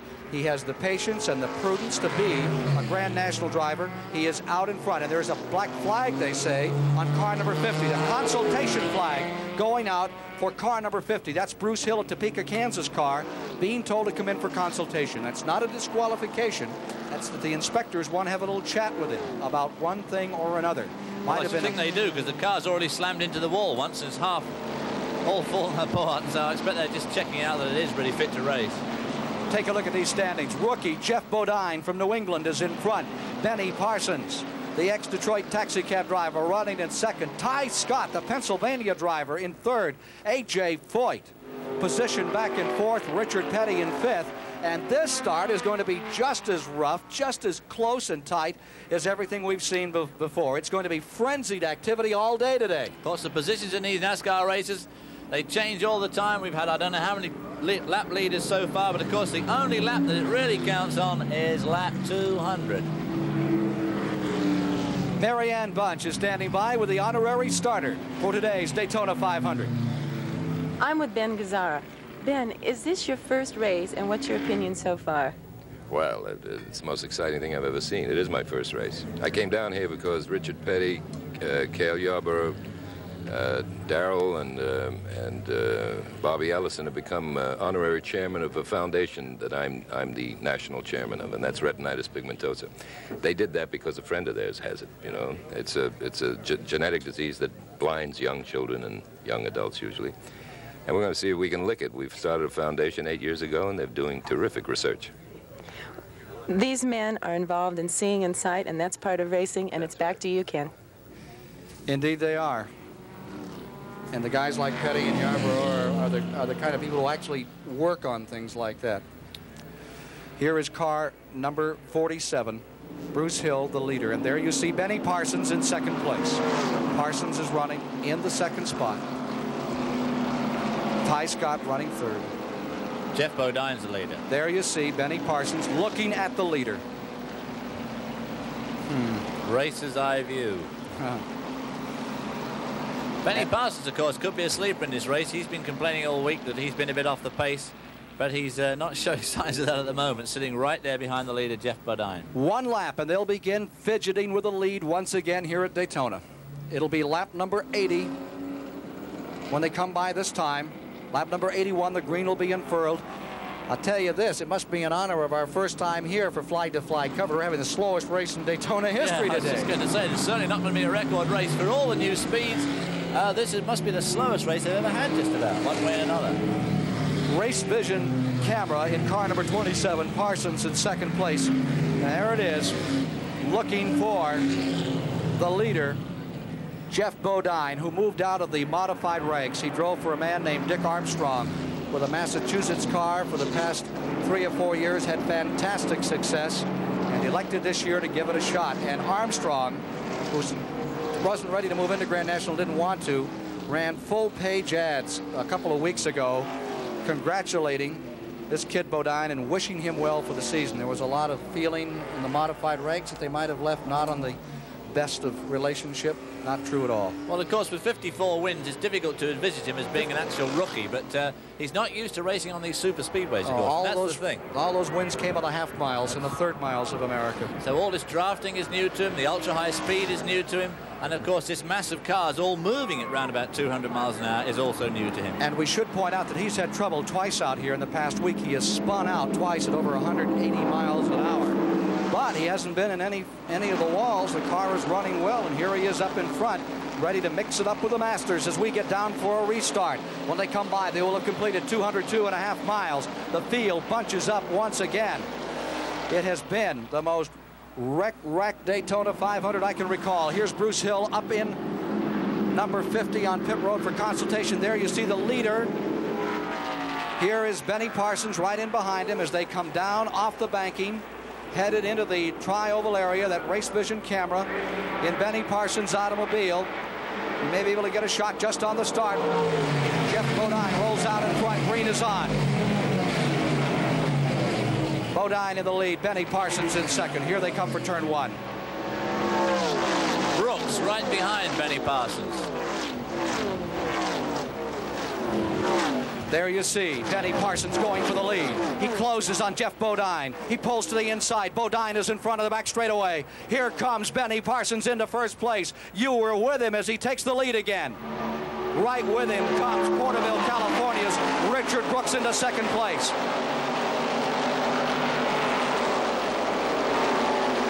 Incorrect. Brooks is shown one lap down. I was in error. Brooks is trying to make up a lap. I don't know where Dick Brooks lost that lap, because he was on the lap leader. He must have had a wrong pit stop somewhere. Still showing Bodine in second. Ty Scott running in third. There's Richard Brooks sandwiched right in between the first and second place car. Bobby Allison still hanging in here today. We'll give you a capsule version of what's happened so far. With all the action we've seen, it shouldn't take more than 20 minutes. It's been an incredible race. Back straight away. Now here's Richard Brooks down to the inside of 05. Being shown as a lap down, and he's getting beneath Benny Parsons. There you saw it from Benny in the cockpit. Then Benny drops back in behind him to pick up that draft. What pictures? Next Back Benny. they come. Parsons going again. Bodine leans on Bobby Allison. He tagged his fender in the tri-oval. Bobby Allison is getting punched and hit on either side of his car at race speed. Bobby Allison has led a charmed life today, because in the accident a few minutes ago with Harry Gant, I noticed as Gant crossed over that he did in fact tag Allison and pushed Allison into Petty, and he just carried straight on, but he's been tagged 3 times today. But the resurgent Allison is still out here, still trying to make ground. We have a car slowing out of turn number 2. One car running very, very slowly down the back straightaway as the field hurtles by. That car is Lenny Pond. 54, Lenny Pond. Number 54. Pond out of it. Leaders coming back for the tri-oval to the start-finish line. Benny Parsons, Detroit, Michigan, and North Carolina in the lead. Parsons back to the stripe. Right there with him is Carr. Number 47 is Jeff Bodine, the rookie. The New England kid is staying right with him. Down through turns 1 and 2 at race speed. Parsons pulls away by 4 car lengths. What more can happen out here today? Here's Bodine after Parsons down the back straightaway. Bodine going for the lead. Bodine goes in front. And can you believe Cale Yarborough's trying to make up a lap? Remember, Cale Yarborough was in that 3-car push-off turn number 2 earlier. He's trying to make up a lap. When you see them come back like that through that speed shot, you get some kind of feeling as you watch through the windshield of what it's all about. Cale Yarborough's going very well there. Out of the draft. He's down low and he's managing to hang on to those leaders. He must have found some of that Junior Johnson power. Here are the standings. You see them there. It's Bodine in front. The second place car directly behind is Benny Parsons. Then in third is number 30, Ty Scott, running 4th overall in the field. Running in the 4th position, car number 51, A.J. Foyt. There's a race vision shot of the leader. Down he goes, plunging into turn number 3, up on the 31-degree banking. Back for the tri-oval, just barely out in front, Benny Parsons. He's managing to keep that car pretty low down through turn 3 and 4, which is an important part of race strategy here. If you can run low, you can run fast.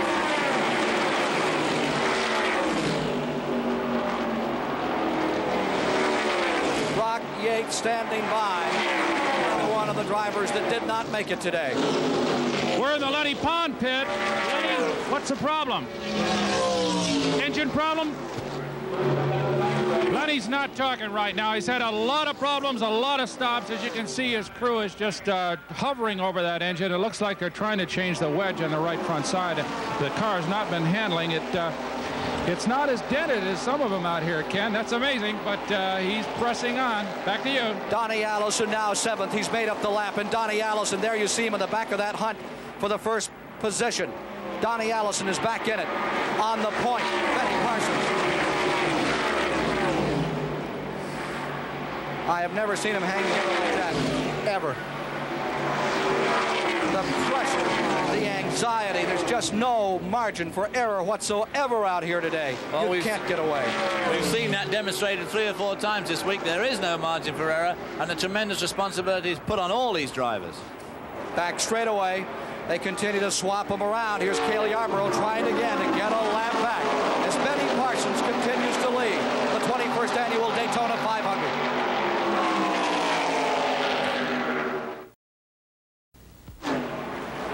With David Hobbs at the start-finish line of the Daytona Speedway, we're watching perhaps the most incredible race we've ever seen. Benny Parsons, you see him here out in front. Cale Yarborough behind him trying to make up a lap. He went a lap down. Actually in second is Jeff Bodine. Ty Scott running third. Richard Petty is into 4th. Dale Earnhardt running himself up into the 5th position. They're coming for the tri-oval to complete the 91st lap this time. 227 miles. Nearing the halfway point. We have 16 cars running less than 3 seconds apart. 16 cars, 3 seconds apart. Back to the pit area with Ned Jarrett. We are standing by with Neil Bonnet, who just had to park his car. Neil, what finally went wrong? Well, Ned, I got up real high up in turn 4 and got up in loose stuff, and the car started around. You know, I come bouncing through the infield, come across that road, and I think it pretty well tore the chassis out of the car. I tried to go back, and when I did, got a big vibration on the car. I don't know what it is. Neil, you were running up front. Did the car surprise you today?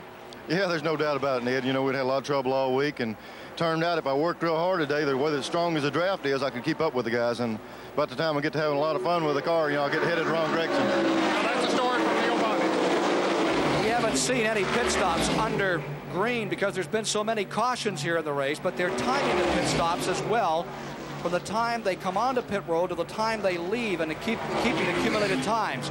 Parsons has made 3 pit stops in the race. Total time on pit road, 2 minutes, 25 and 71/100ths of a second. The Ty Scott car, amazingly, is doing very well on pit road. 3 pit stops, 2 minutes, 35 and 73/100ths of a second. And A.J. Foyt has been the fastest on pit road from the time he entered to the time he left on 3 occasions, 2 minutes, 21 and 88 seconds.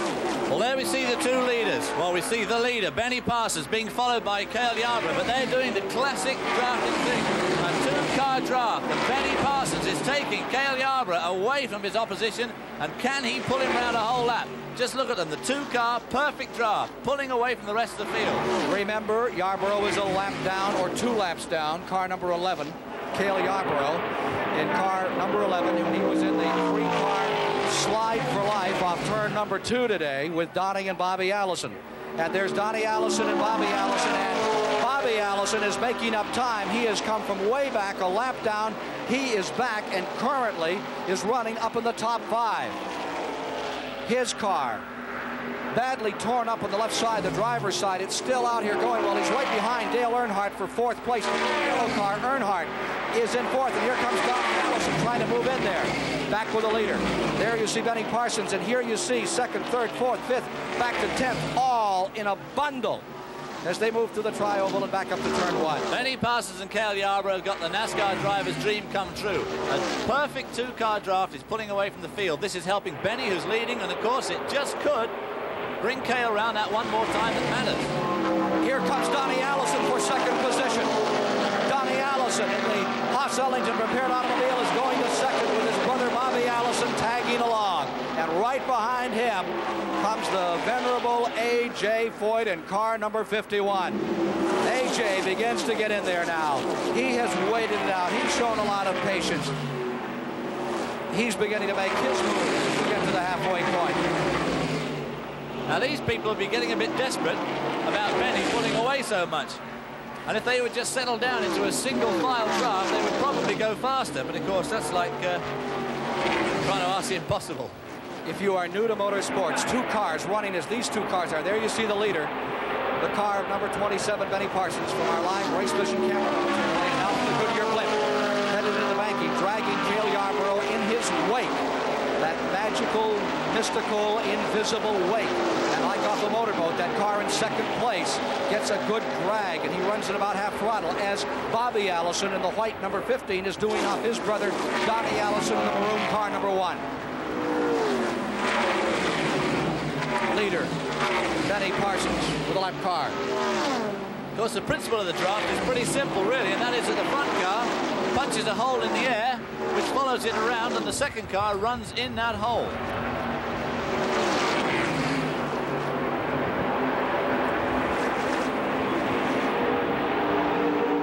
There you see it, battle for 2nd place. Donnie Allison now in 2nd. A.J. Foyt, number 51, is in 3rd. Earnhardt, number 2, is in 4th. The Allison brothers, the Alabama gang, back together again as Donnie and Bobby try to hitch up in their own 2-car draft and run down the leader, Benny Parsons. Here's Benny Parsons. Cale Yarborough 1 lap behind, stays with him. More and more, A.J. Foyt begins to look formidable as we move to the halfway point in the race. And one thing one can't forget, there's Benny Parsons' car out in front, whipping down the back straightaway. There's Allison in 2nd place, number 1. His brother a lap down, number 15, last year's champion. Darrell Waltrip back in 11th in car number 88. 3rd spot is Foyt right here. Then 4th spot, number 2, Earnhardt. And 5th is Richard Petty. Ned Jarrett. Ken, a week ago, this young man was behind the wheel. He pulled his first race ever. He's working in the pits of his dad's car here today. Richard Petty. Kyle, how are things going for your dad out there? They're going all right now. They're going all right right now. We've been changing tires, and we're a little behind on the tires, so we got to get them ready here. He's not going quite as good as you did last Sunday, though. Well, race was a little shorter last Sunday than it is this Sunday. We'll probably be strong at the end. Well, that's Kyle Petty. He's looking after the tires here for his dad. What a story there. Richard Petty being passed by Dave Marcus in the 0-2. No, Petty fights him off. An 18-year-old youngster you just heard talking, the first race he ever drove a week ago on this track. And in the great tradition of the Pettys, he came home a winner. That was unbelievable. Lee Petty won the first Daytona 500. Richards won it 5 times. And Kyle Petty at 18, the first race he ever drove, wins. on the Daytona Speedway. Benny Parsons continues out in front, going for his second 500 victory. Halfway this time around. It will be halfway in the race. And one of the basic axioms of motorsport is, if Richard Petty is in the top 5 at the halfway point, you better pack up the tools and go home if you're a competitor, because from there on in, he's been a champion so many times. He is running 5th right now. Here they come for halfway. Chip Warren, cross flags, halfway in the event. Slowest first 250 miles in the history of the Daytona 500. But you have seen some of the most incredible, unbelievable action that we've ever witnessed in a motor race here at Daytona. Well, these two are driving a race very reminiscent of Buddy Baker and Darrell Waltrip, who last week in the Busch Dash ran away from the rest of the field, hooked up just like these are. There's a number of people out there beside Richard Petty. Richard Petty obviously is running very strongly at this stage, the halfway stage. There's these two to consider, there's Donnie Allison to consider, and of course A.J. Foyt sitting there in 3rd spot. Hasn't really made any serious moves yet, but there's a man to watch. Probably the most formidable racing driver of all time. 47, Jeff Bodine running back in 7th, slowing down, having trouble. Jeff Bodine, not a big strapping but a small driver, but his talents are in inverse order to his physical size. He's having trouble now with his car. He's coming in. Meanwhile, here you see Donnie Allison and his brother trying to keep those cars single file because they can go so much quicker than when they run side by side. There are the halfway standings. Parsons in 1st, Donnie Allison in 2nd, A.J. Foyt in 3rd. Dale Earnhardt, the rookie, stays in 4th. And now Cale Yarborough goes by Parsons, and I would presume that Parsons might be letting him go. He'll have to let him do that. There we see the picture from inside the car. Now we're in the blimp. The thing is, you can't just follow these guys forever because the engine gets too hot. So now Benny's very happy to just let Cale lead them around. Obviously, fairly evenly matched cars, these. Keeps Cale's engine cool. Yes, that's the big problem, running the draft. 2nd place on the field. The gauges just get red and rosy out there, and you have to watch them all the time. Watching the bumper of the car in front of you, because you can blow an engine so easily in a situation like this. Here they are, 2 cars running as one. Parsons trying to win his 2nd Daytona 500.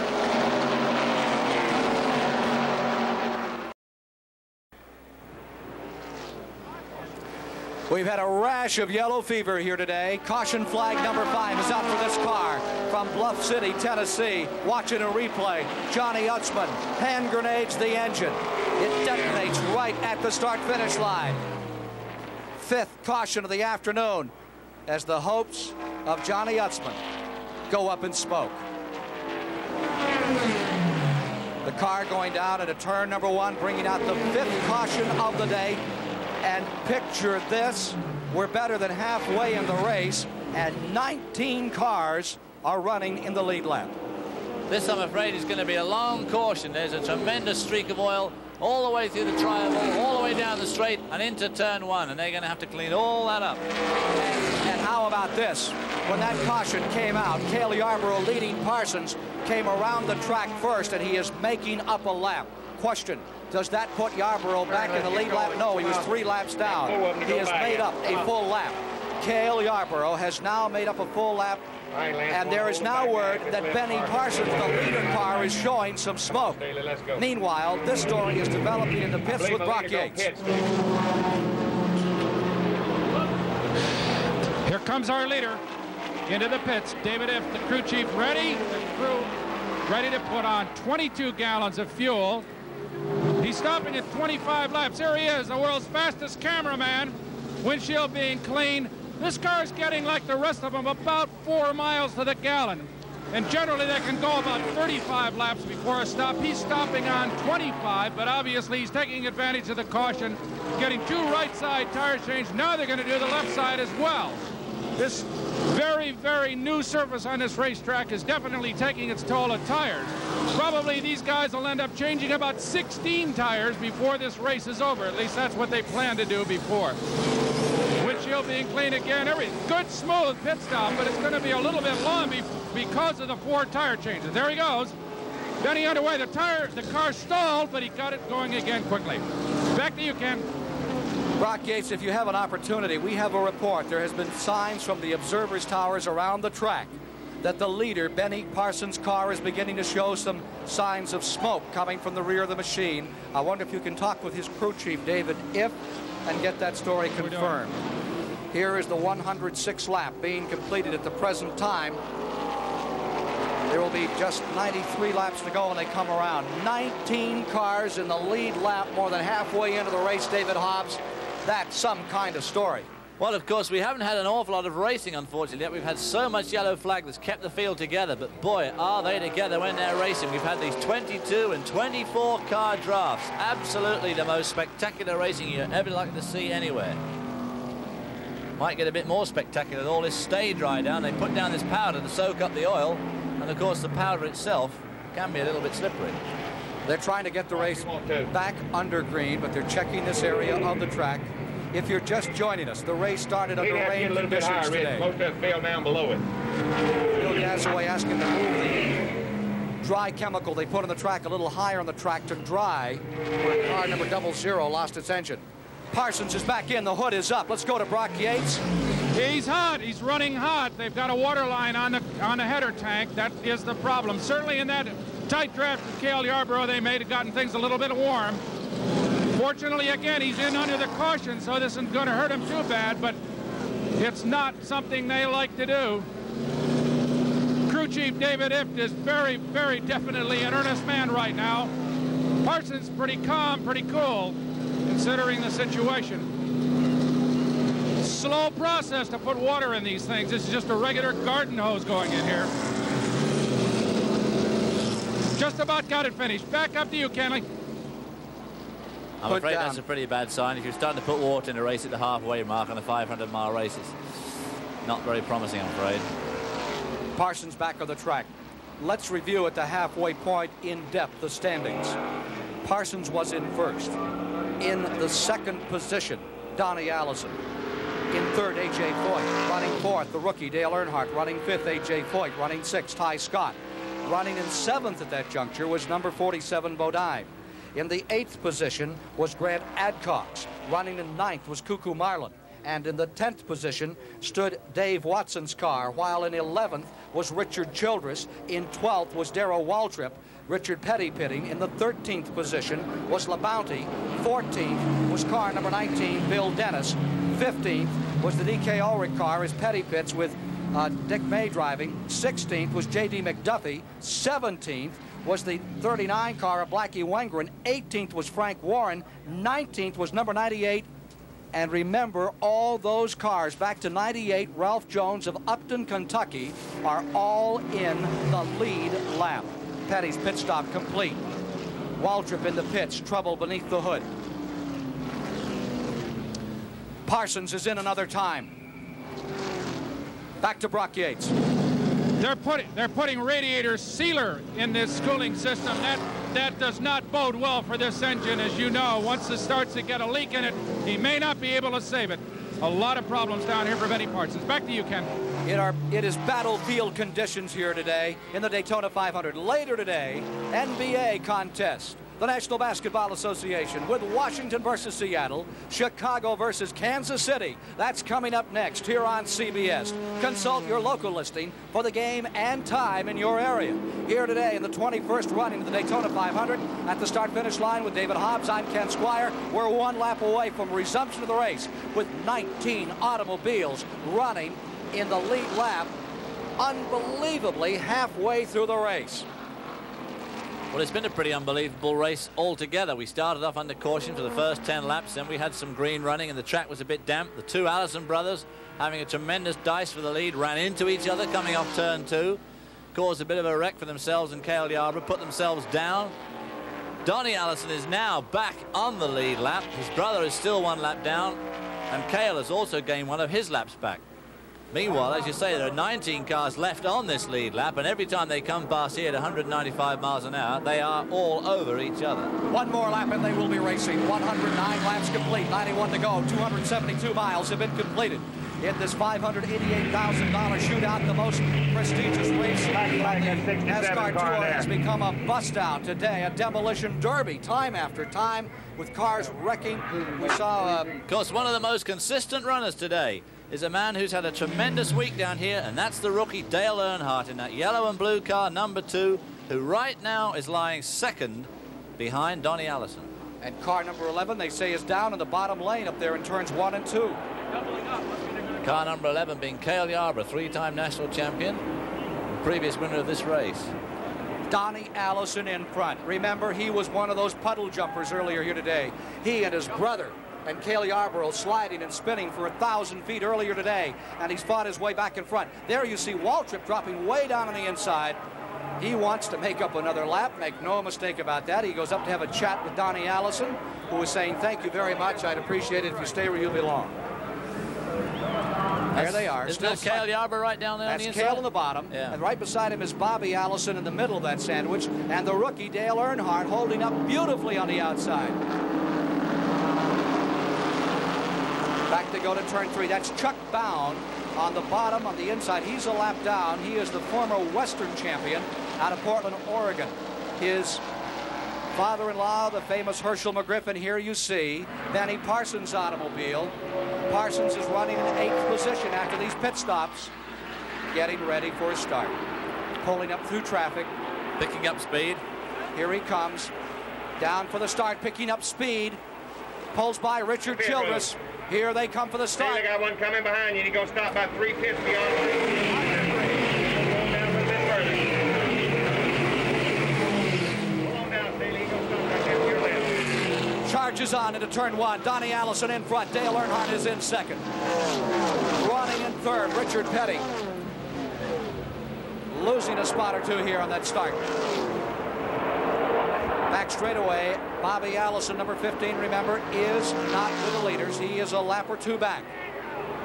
Cale Yarborough also laps down for the leaders. First and second place up in front, numbers 1 and 2. Donnie Allison, Dale Earnhardt, a rookie in second place. Can a rookie win it?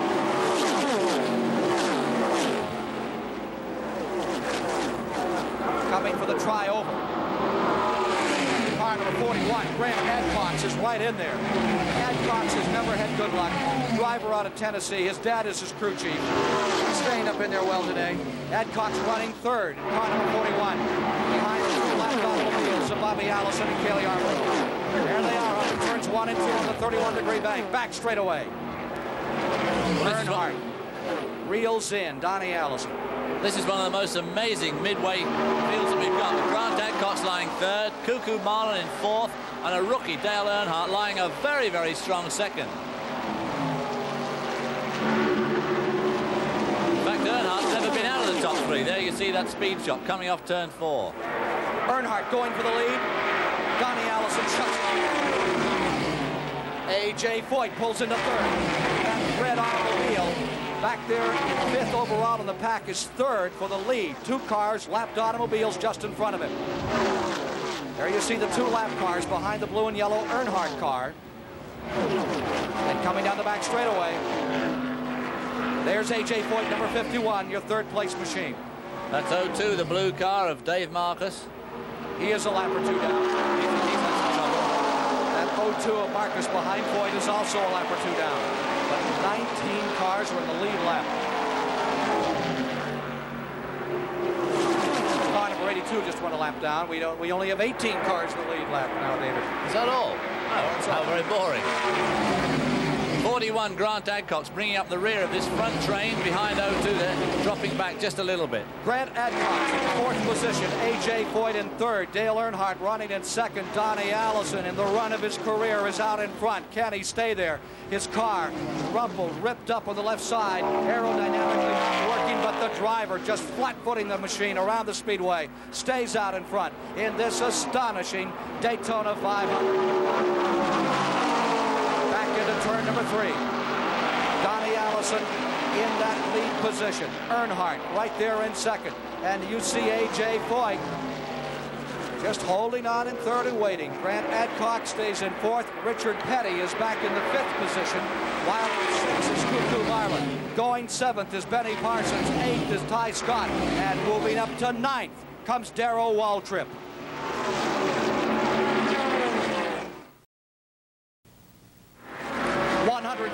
Laps, 290 miles into the Daytona 500, nose to nose for the lead. Earnhardt falling back beside A.J. Foyt, going for second place. Donnie Allison commanding the event another time. The lead continuing to switch back and forth. Donnie Allison first, A.J. Foyt into second. Grant Adcox in third, Earnhardt back to fourth. Take a look at what it's like as they come into the Tri-Oval, just barely turning the wheel at 190 miles per hour. Turn that wheel about 2 inches and you're through the Tri-Oval. Turn it 3 and you could be through for the season. And you can see them working away that wheel, soaring away that wheel with these 3,700-pound cars, and they've got to keep that up for 500 miles. The draft has a tremendous effect on these cars. It's not just the cars going through the draft to move them around. The wind of the other cars literally moves these cars all over the road. Donnie Allison using up all the racetrack. Allison coming out nearly to the wall in the short straightaway to turn number 1. There's Cale Yarborough right behind him as Yarborough continues to try to make up laps. Now remember, Yarborough is probably one of the smartest, savviest drivers out here. He's won the national championship 3 years in a row. Nobody's ever done that. Here's a report from Ned Jarrett. Oh.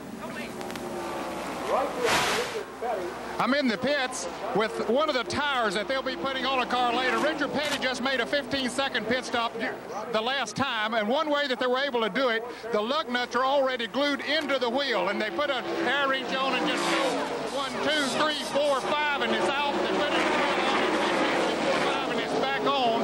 This is a far cry from the way they used to have to do it when they would take them off with a lug reach. 2 tires and gas in 15 seconds. That's the name of the game of that team on pit road. Allison in front. Here he is in the back straightaway.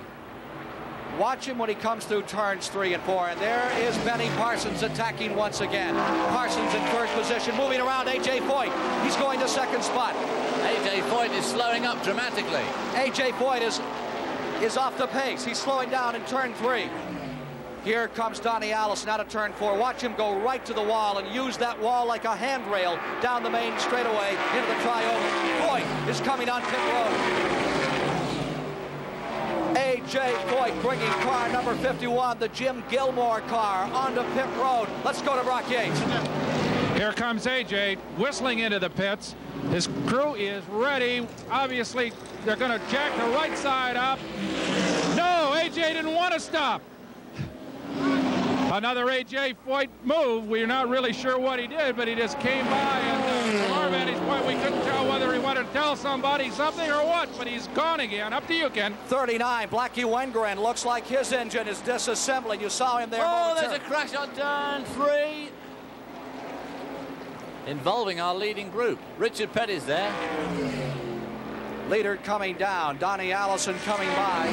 Blackie Wengren's car smoking, and there is caution on the track. Report that there is trouble at turn number 3. I think it's our man Parsons. He's coming around slowly now. Parsons coming by very slowly. When he comes across the stripe, 02 is in trouble. There was a good chance if Blackie Wengren's engine let go, which it looks like it did from the smoke, there's a good chance that the leading group got onto that oil on the track. Dave Marcus of Wausau, Wisconsin is having trouble. And Cale Yarborough, they say, has made up still another lap. Is that correct?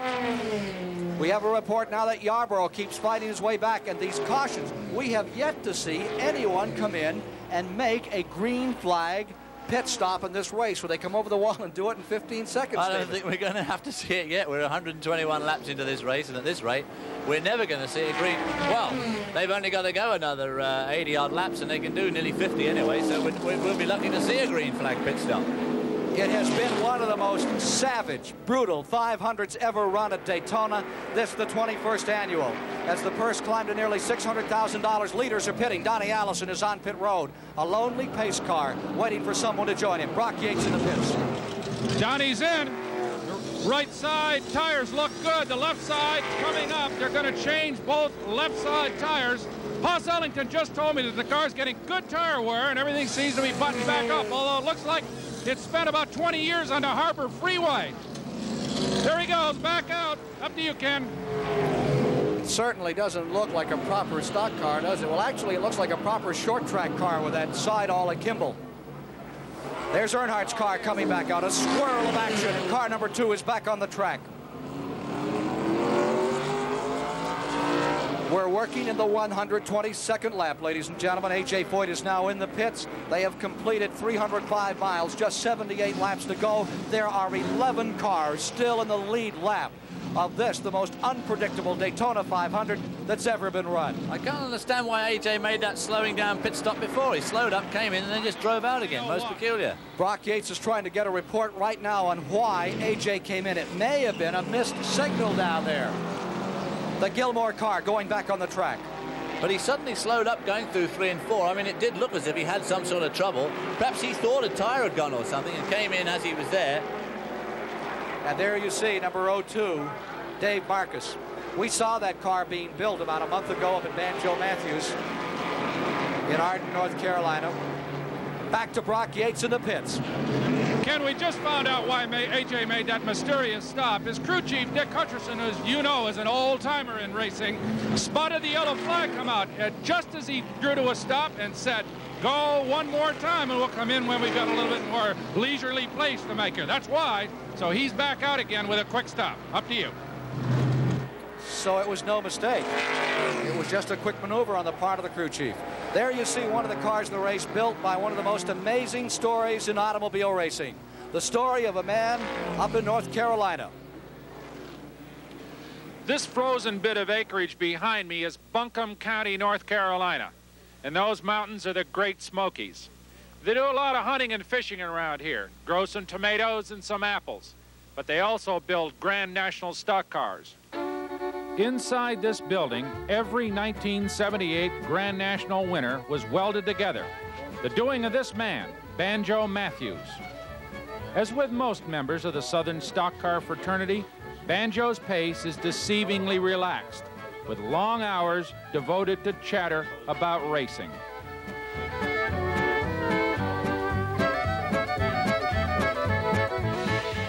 But in the shop, the work schedule is quick and determined.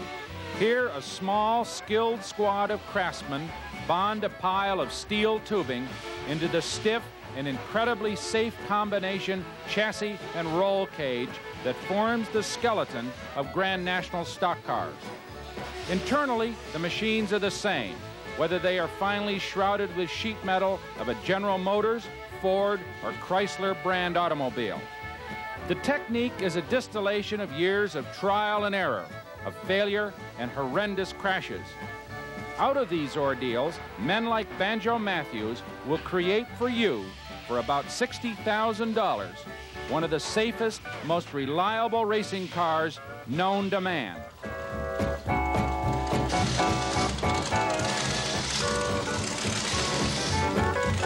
If most of the great cars in Grand National racing began their lives here at Banjo Matthews, a good percentage of them end their lives here as well, on this million-dollar pile of bent iron and steel that stands as a gravestone to most of the great crashes in Grand National racing. They'll be able to add a few more after today, David Hobbs. There you see the Marcus car coming in on the hook. Marcus' hopes have evaporated today. There's been problems for Dale Earnhardt. Ned Jarrett has the story. The rookie has been running up front all afternoon, Ken, but on his last pit stop, they changed all 4 tires. This is one of the tires that came off the left side, and it's been rubbing on the fender. We have Roland Walodica, who's the crew chief on that car. Roland, is that a problem? Not really. It's been on there 2 full pit stops, so we had to get it off anyway. But the tire feels extremely hot. They're warm. We blistered a right front tire in 30 laps before. That's why we made a 4-tire stop on this time to get some scuffs back on. Is there not anything you could do about that fender rubbing? It's not a problem. It does that all the time, and it's not going to blow a tire. Okay, it looks to me like it's a problem, Ken, but he knows a lot more about it than I do. Blow a tire, famous last words. We are back under caution for the 6th time today in the 21st Annual Daytona 500. We'll be back live with more of the action in a moment.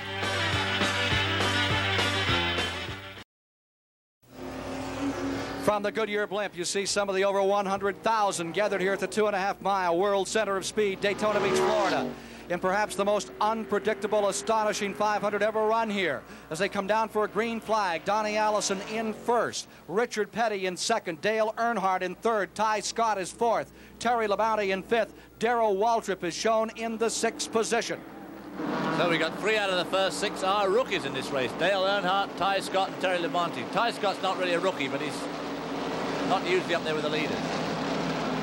Yarborough, number 11, 2 laps down, 75 laps to go. Let's listen to Bill Gazaway as they get ready to resume it. Now 41, all yours, Mr. Starter.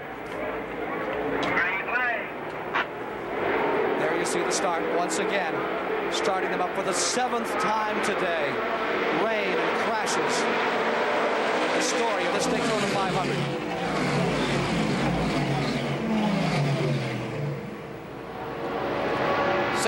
Chuck Bowen up there now in second place on the road. Down about 3 laps from the leaders. And there you see Yarborough trying to get back out in front to make up another lap, as he knows there are 11 cars in the lead lap running less than 2.5 seconds apart. There you see Richard Petty as Jonathan Livingston Stegall comes in to take a look at what's going on in the back straightaway. Petty becoming more and more of a factor, running right in front of Dale Earnhardt in third spot. It'd take a brave man to bet on Richard Petty not winning the Daytona 500, which he's already won 5 times. 6-time the national champion, 5-time the Daytona winner. Cale Yarborough's won it twice. Everybody else since 1959 has won it but once. I've never seen so much darting and weaving go on in any race, ever, anywhere. The way they keep pulling in and out of the draft is just absolutely staggering and really quite heart-stopping. Off those corners like a dancing puppet, they fly down the back straightaway at nearly 200 miles an hour. And there's that tight draft for second place. There's the tight draft between the leader and the car 2 laps down. Have you noticed how Cale Yarborough seems to have the ability to pull away a current leader of the race and get his own 2-car draft? Paul Tessa, number 82, is having trouble with his foot. He's running down at the bottom of the track in turns 3 and 4 as we watch these leaders. Look at this. The bottom of the Cale Yarborough hooked onto Donnie Allison, and can they pull away from Richard Petty and Dale Earnhardt? If they can, and there's another yellow flag, old Cale Yarborough will have picked up yet another lap of the 3 he was down. A master tactician.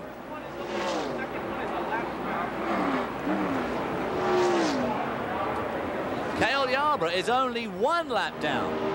There's 10 cars on the lead lap, and Cale Yarborough is only 1 lap down. If he can pull this off again, he's already done it twice. He could be back there on the lead lap with Donnie Allison, who's also gained laps under the yellow flag. A shallow lead for car number 1, Donnie Allison. When he stares in his rear view mirror, all he sees are the eyes of Cale Yarborough staring him down at top speed. And they're pretty tough little eyes too out there just in a moment. Donnie Allison maintains that front running position. Richard Petty begins to close in from second place with old 43. We'll be back with more live coverage of the Daytona 500 after this word from your local stations. Well, they've ground out 131 laps, 327.5 miles, just 69 laps to go. Donnie Allison trying to hold on. His car pummeled and beaten here thus far in the race is in the advantage point at the present time. He has a lead of about 20 car lengths over number 43, Richard Petty, in second spot. Dale Earnhardt maintaining third. Ty Scott is stabilized in fourth. Darrell Waltrip is still in fifth. Labonte is in sixth. Parsons is in seventh. There you see some of the 100,000 people who have been able to sit down all afternoon as this race continues to shake, ramble, and roar. 11 cars still in the lead lap, fighting about 3.5 seconds apart. To give you an idea of this draft, when you watch these 2 lead cars going down the back straight, Cale Yarborough's going to make ground on Donnie Allison. And you imagine next time you pull up at the stoplight, right up to the car in front, that's what it's like for him at 195 to 200 miles an hour. Just look at that gap, inches away. Drops back a little bit as they go into the turn. There you see Donnie Allison in second place. His efforts to win a second Daytona 500 in a row blunted. as he spun with his brother and Cale Yarborough off on the back straightaway in the race. Donnie Allison in front. Here comes Petty, the Grandmaster, who has gone more than a season without a win. His car always seems to work better in the latter part of a race. When the other cars begins to get very slippery and oily down to the track, Petty's car just grits it, bites into it, and begins to move in on leaders. And that's what number 43 Petty is doing right now. He has waited out this tide of wrecks and unbelievable events we've seen so far today. Here he is in second place, Richard Petty, trying to break a 45 race losing streak and closing on the leader, Donnie Allison.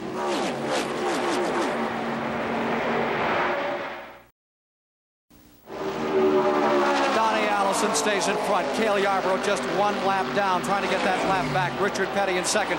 Here you see them on the 31-degree banking at the east end of the 2.5-mile Daytona International Speedway, with Richard Petty second, Earnhardt third, Scott fourth, Parsons fifth, Waltrip in the sixth position. Waltrip on the move.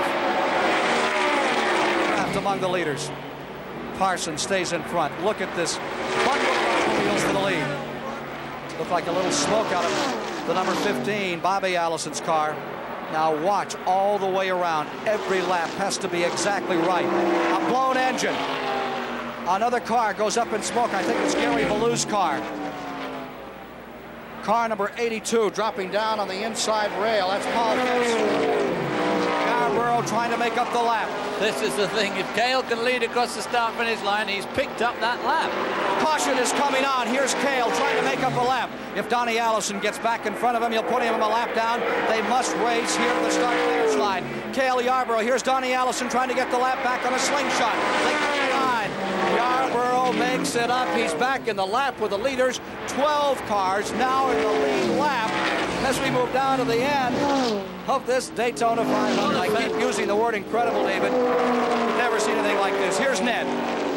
Here with Junior Johnson, a very elated crew as Cale Yarborough went across that start-finish line to get back in the same lap with the leader. Junior, that guy never gives up. Well, he's doing a tremendous job right now. If we keep it together, we might have a shot to win it. You had to make a lot of adjustments on that car after the spin out. Well, we've just about completely redone it since we wrecked it, Ned, so we got a lot to do to it. I just hope it stays together. Ken, several times last year in winning their third unprecedented Grand National Championship, they were several laps down, but they always fought back, and some of those races they won. Well, there he is, the old Grand Master, the last American hero. He is called Junior Johnson, who has just one instruction for Cale Yarborough: go to the front. And indeed, he has put himself back in the front lap, and there will be 10 cars running for the lead. Car number 1, Donnie Allison, is back in the pits. Number 1. And let's go to Brock Yates. Here comes Donnie. It's a routine stop, right side tires this time. Everything going normally. Donnie very cool. Incredibly cool man, both these Allisons. Never seem to be ruffled no matter what happens. Quick stop. Back to you, Ken. Out comes car number 1, Donnie Allison, probably giving up the lead. We now have reported 10 cars in the lead lap. There will be 10 automobiles. Hey, on CBS, coming up next Saturday and next Sunday from Los Angeles, the Los Angeles Open, the Glen Campbell. Don't miss it here on CBS. Marianne Bunch has a report for us now. I'm in the start-finish grandstands with some of the fans, and I have someone here I'd like to make a question I put to you. How long have you been coming to the Daytona 500? Since about 1962, I think, 63. What's your name? Louise Vermelia. And you said you lived here in Florida, right? We live in Ormond Beach. What do you think of the 21st running of the Daytona 500? Oh, I think it's terrific. I'm sorry about the accident so far. I'm very happy that no one was hurt. Thank you very much. Ken, back to you. Staunch race fan there since 1962. Staunch race fans paying the money for the seats, keeping us racing drivers employed, because I can see me not being employed in here much longer. Dale Earnhardt didn't come into the pits on that lap then when everybody else did, so I wonder, does that put him a lap ahead, taking a risk like that?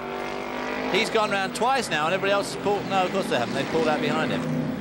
That's why I'm not down there and I'm up here. Pace car has picked up the field. Earnhardt Allison is still in it. And there's Cale Yarborough's pits. Ned Jarrett. Cale Yarborough in the pits. He's made that lap up now. They go for a right side tire change. Cale gets him a cool drink, and he has a smile on his face now. He's a little bit happier than he was earlier in the race. Now they're going to the left side to make a 4-tire change. They can do this in about 35 seconds. It takes about 15 to 18 seconds when they only change 2 tires, but only 5 men are allowed over the wall. When they make a pit stop, he's down and away. That's quick enough. I can change my trousers. 4-tire change, and Cale Yarborough is out. He is back with the leaders. And we could have a 3-time winner. Benny Parsons is in. There you see the hood is up. Yeah, but Benny's having some trouble under the hood there. He's maintaining on the lead lap, all right, and he's maintaining a good pace. The car goes well when he's out. It's overheating. There's water running out from beneath the automobile. Boy, he and his crew, David Ift, have given it their best try today. Hood coming down. Crew working on that automobile. There you see the visibility all these drivers have. You talk about pressure and working under. Well, the visibility definitely goes off. There's a lot of sand. We've got 1 lap to go, a half a lap to go before a green flag. When they race here, you know, the sand picks up and it scrapes the screen clean and dirty, you know, it pits it. It's very hard, the sand down here. And as the race progresses, it just gets terrible. The visibility becomes almost nil. The green flag. That catalyst to bring these 11 drivers back together for another start is about to be unfurled with Dale Earnhardt, the rookie, out in front. 1 lap and they will be racing. 1 lap, and Dale Earnhardt of Kannapolis, North Carolina, will lead the pack with Donnie Allison from Hueytown, Alabama in second. A.J. Foyt of Houston, Texas, running third with 140 laps complete. In the Daytona 500, just 60 laps to go.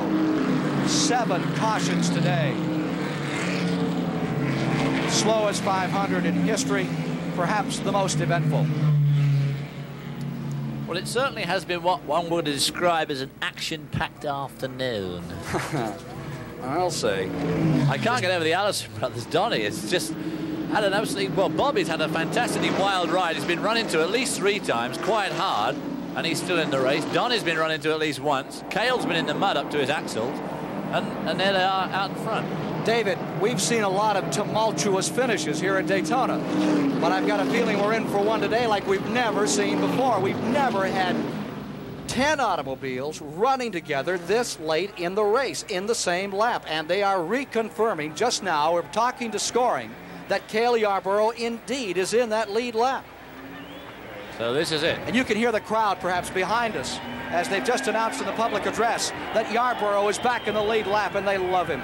I think within about the next 10 minutes, we're going to see Cale Yarborough take the lead of this race for the first time this afternoon. Cale Yarborough, one of the most incredible characters I've ever met. He still enjoys a Sunday afternoon duck hunting or fishing or catching water moccasins barehanded. Quite a guy. Originally was in a farm team for the Washington Redskins in football. We're going to listen to Bill Gazaway as we come down for a start. Yeah. We're back in the control tower. You're hearing the signals being given. Okay, all yours, Mr. Starter. Green flag. Green flag. The flag swirling, the cars swirling down into this tri-oval area. Dale Earnhardt.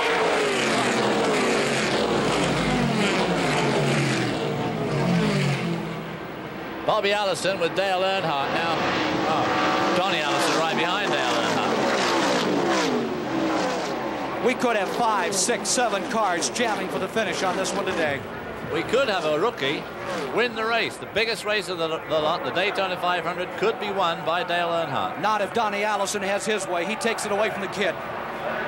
Donnie Allison presses. Puts the old pedal to the metal, David. It's a cliche, Kenley, that is absolutely right this afternoon. Their feet are buried right through that firewall. Look at Dale right up high. A.J. Foyt maintaining 3rd position behind the Allison car. Ty Scott stays in 4th, and that is an amazing story. Ty Scott still up there in 4th, another young driver, sophomore driver.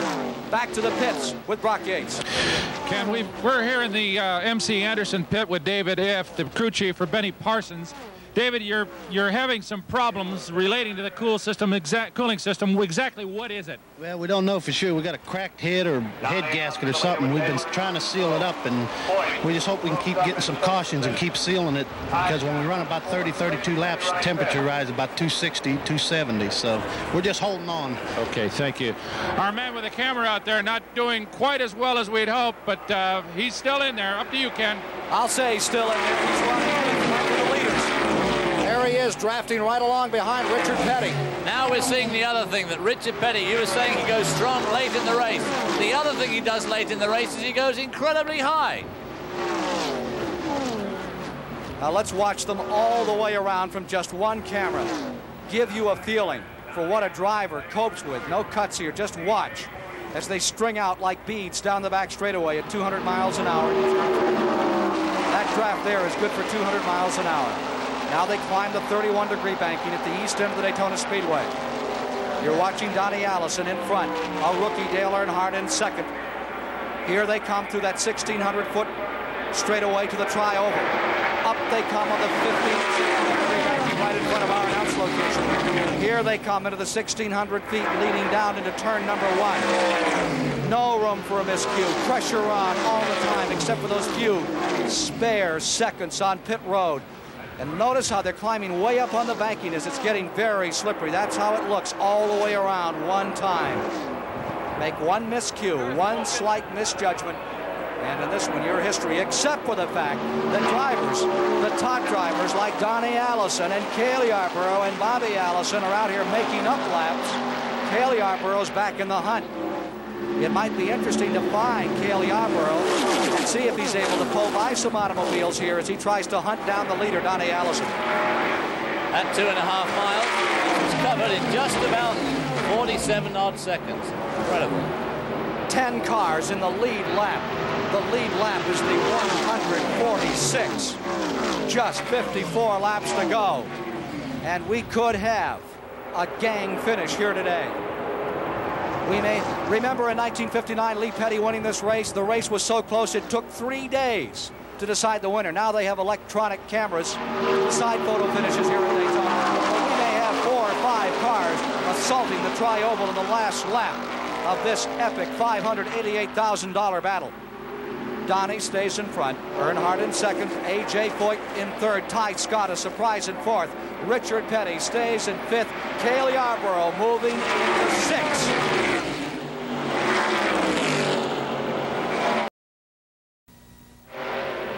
Benny Parsons, Detroit, Michigan, Ellerby, North Carolina in a long time.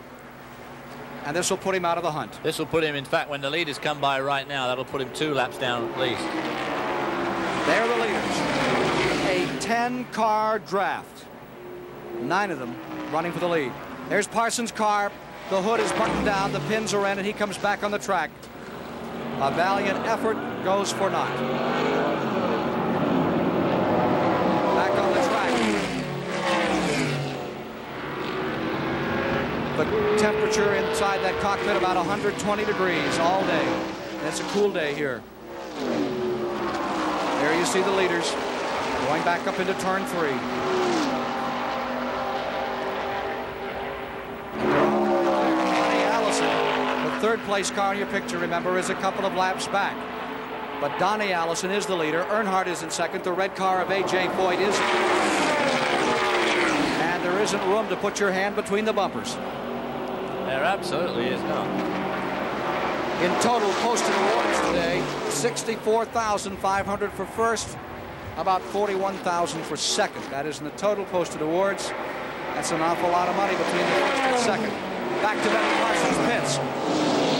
We're back with David M. Benny Parsons, crew chief. David, a long stop. Any more diagnosis? Yeah, we got a cracked head or something. We're probably going to have to park. Can it last? If it rains. Not so good. Back to you. A very disappointed crew chief, and no doubt a very disappointed Benny. He won this race in 1975, and he'd like to have another crack at it. The money now is tremendous for this race, and of course every race counts for the NASCAR Cup Points Fund, and you've just got to keep on earning those points if you want to pick up all that money at the end of the year. Can you imagine the mental stress on these drivers? inches apart at this tremendous speed, and there has been no break, no chance, except under these caution periods in the pits. When they're out here, there just hasn't been room to breathe all afternoon, David. This is one of the closest races I've ever seen anywhere. There we get an idea of just how close. As you say, you couldn't put your hand between Dale Earnhardt and Donnie Allison. Chuck Bound just went down a lap, and there are 9 cars running in the lead lap. There's Richard. Up high, as always. I don't know what it is about Richard Petty, why he runs so high, but he loves it up there close to the wall. Leaders in that short chute. There he goes. Look, almost tags the wall there. In fact, I don't think he feels very happy unless he's absolutely scraping down the wall. I think he really knows where he is then. It is Donnie Allison in first, Dale Earnhardt deployed in second position, then Bobby Allison running a couple of laps back as the Caravan cavorts down the backstretch. At top speed, the third place automobile is A.J. Foyt. The fourth spot is Ty Scott. Fifth is Richard Petty being challenged. Petty being challenged. And moving around out there, Cale Yarborough right behind Petty. Here is Cale Yarborough going into fifth. Remember, Yarborough has come from 3 laps down to fight his way back in with the leaders. Yarborough now running leaders. Behind Petty in 6 is Darrell Waltrip, still lurking in 7th. With many people, he was the favorite for today's race. He won the first event of the year at Riverside, California. Donnie Allison in front, continuing to repulse the advances of Dale Earnhardt. The span from first to 8th position, 154 laps into the event. How about this? Less than 2 seconds. Who's going to win it?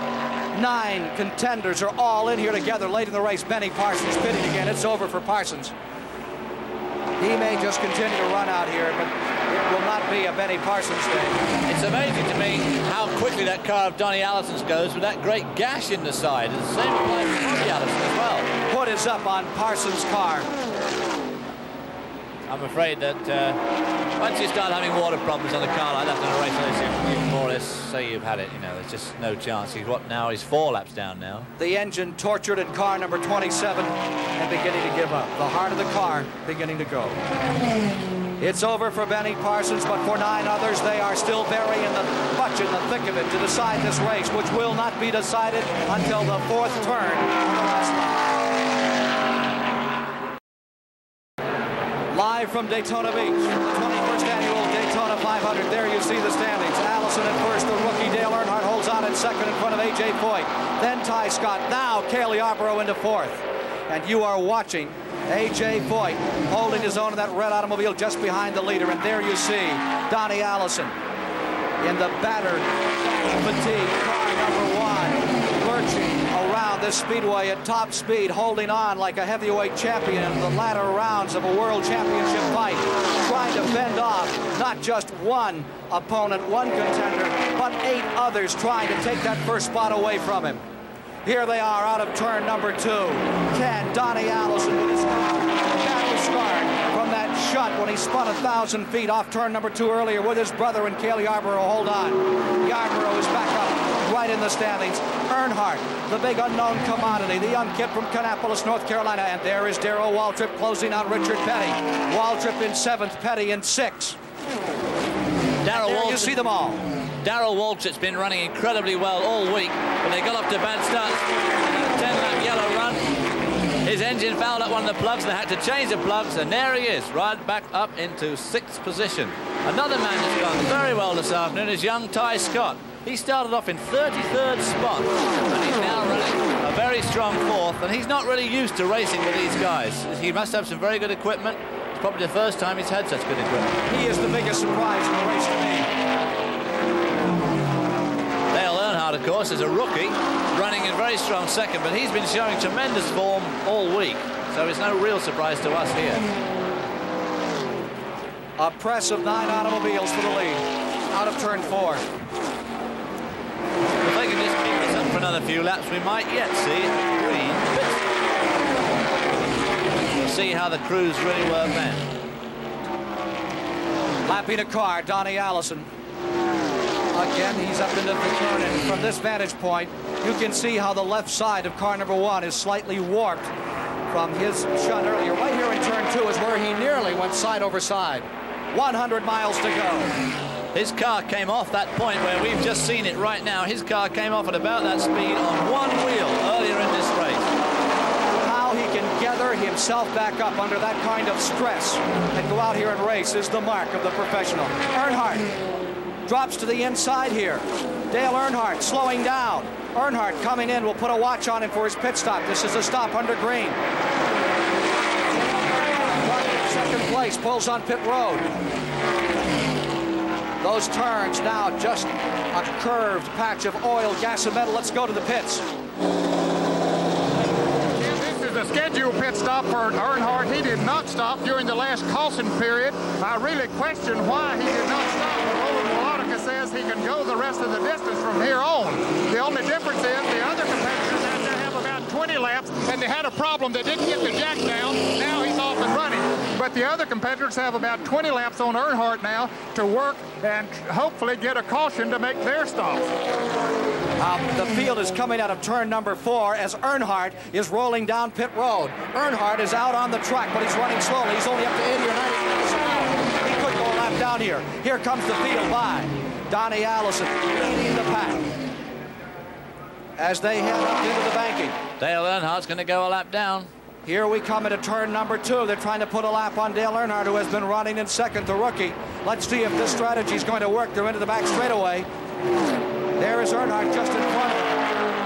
That big draft pulls alongside Earnhardt. A lap down. But the strategy is he can go home from here. He does not have to pit again. We'll see if that strategy works. I doubt very much if it will. It seemed a funny thing to me last time we had a yellow that he didn't pull in and everybody else did. I sometimes doubt the judgment of the team that Dale Earnhardt drives for. A.J. Foyt's pits. That's where the story is now. Here's Brock Yates. Ken, we've got Dick Hutcherson and the builder of A.J. Foyt's car here. Dick, how does it look out there? Well, there's a lot of cars running for the lead right now, but we're running second at the time. We've only got to make one more pit stop, so I think we've got a shot at it. Is he, he's running pretty strong. Can he run stronger? Only A.J. knows that, but we've had our problems this week, and he's kind of been keeping his nose clean out there, and we'll try to make a run for it at the end. Watch that 51, Kenley. Up to you. Car number 51 right in there in this tight pack. Also, what's that number 11? 9 cars are running on the last lap 0.7 of a second apart. 9 automobiles less than 1 second apart. 8 of them are now running for first place. Bobby Allison, no doubt, spraying for another yellow, hoping he can lead just for a short bit, get a yellow, and take off his one remaining lap in arrears. And you would wonder if the Allison brothers might work together here, and if Bobby might try to bring Donnie, whether Donnie bring Bobby around. Their dad and mother both here watching. They saw Bobby win it a year ago. Donnie is in second place. Donnie is in first place after being second here on a couple of previous occasions. Now here's someone, that's Cale Yarborough down to the inside, and the crowd is going.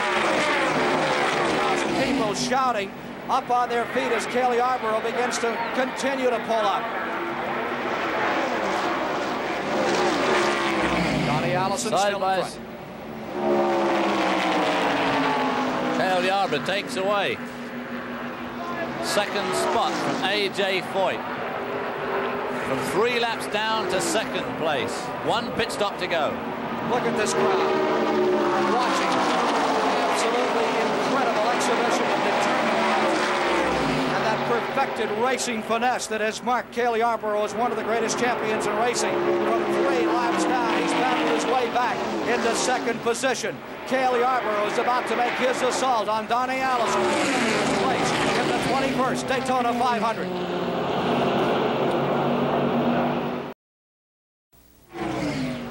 Live, you're watching the Daytona 500 coming up later this afternoon on CBS.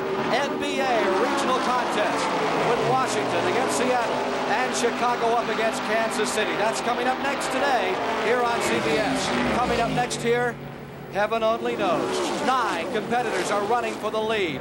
Here they come down still another time to complete the 106th lap just 80 miles to go.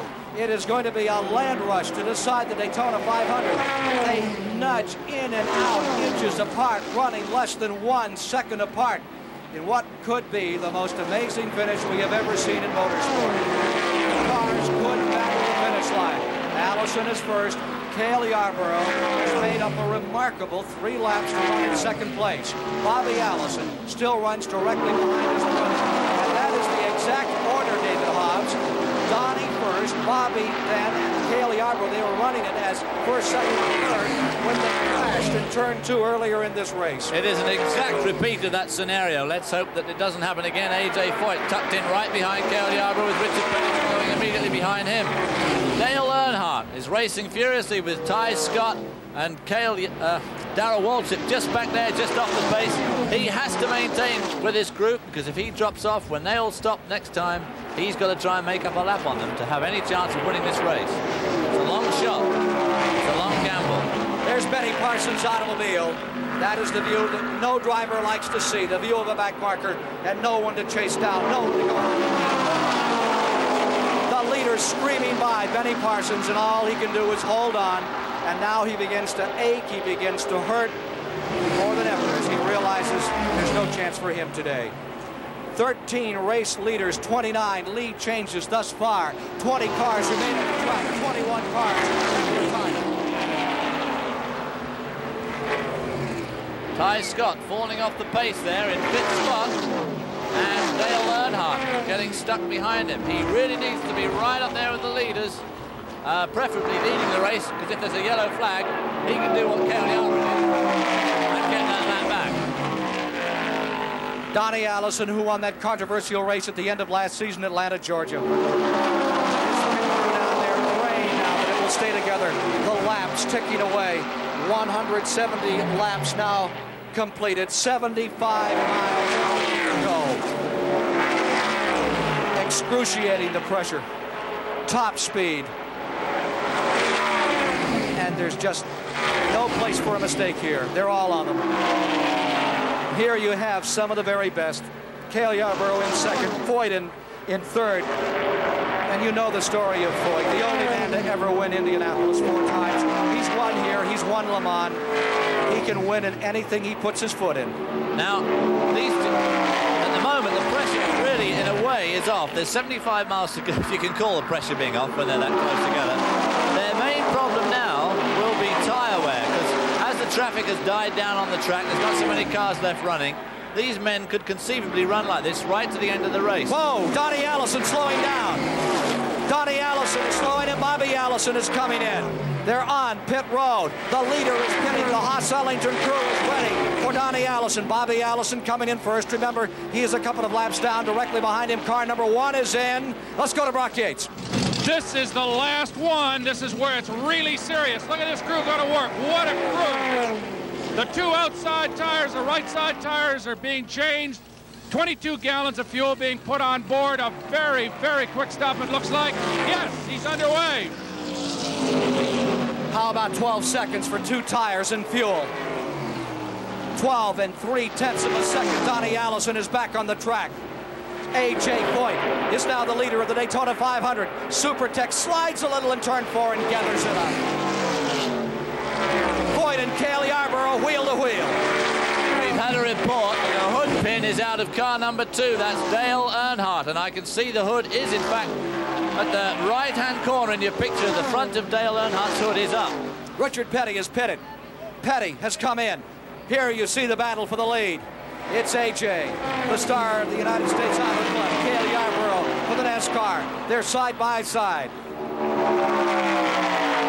And they have tremendous respect. There's Petty leaving the pits. Petty is getting back out quickly.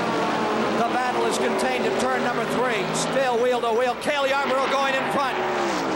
Yarborough going for his 3rd win. A.J. for his 2nd. Now A.J. drops to the inside. And for over 100 racing enthusiasts, this is magic. This is what it's all about. The king, A.J.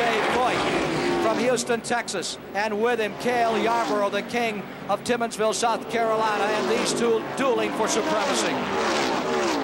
Foyt has saved it. He's waited. Foyt is just such a brilliant driver. He waits you out. He works on you. He'll tap you once in a while with a stock car. He loves stock car racing, and he loves to come down here and run against these NASCAR competitors.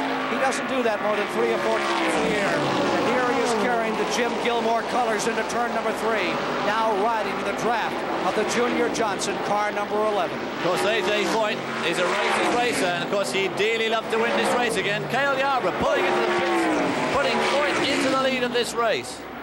Yarborough is in. Darrell Waltrip is taking over in second place. Ned Jarrett is standing by in Junior's pits.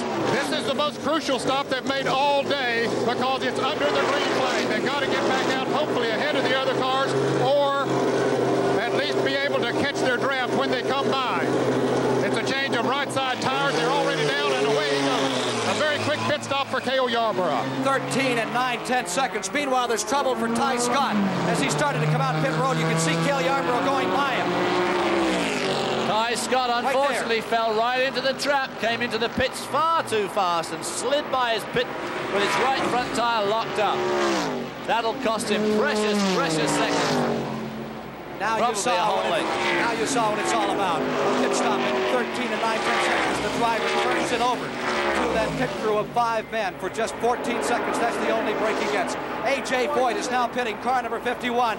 We'll be back with more live coverage after this word from your local stations.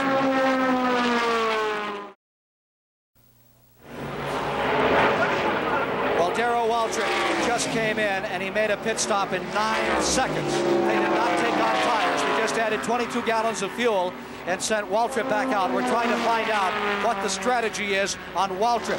There you see Cale Yarborough's number 11.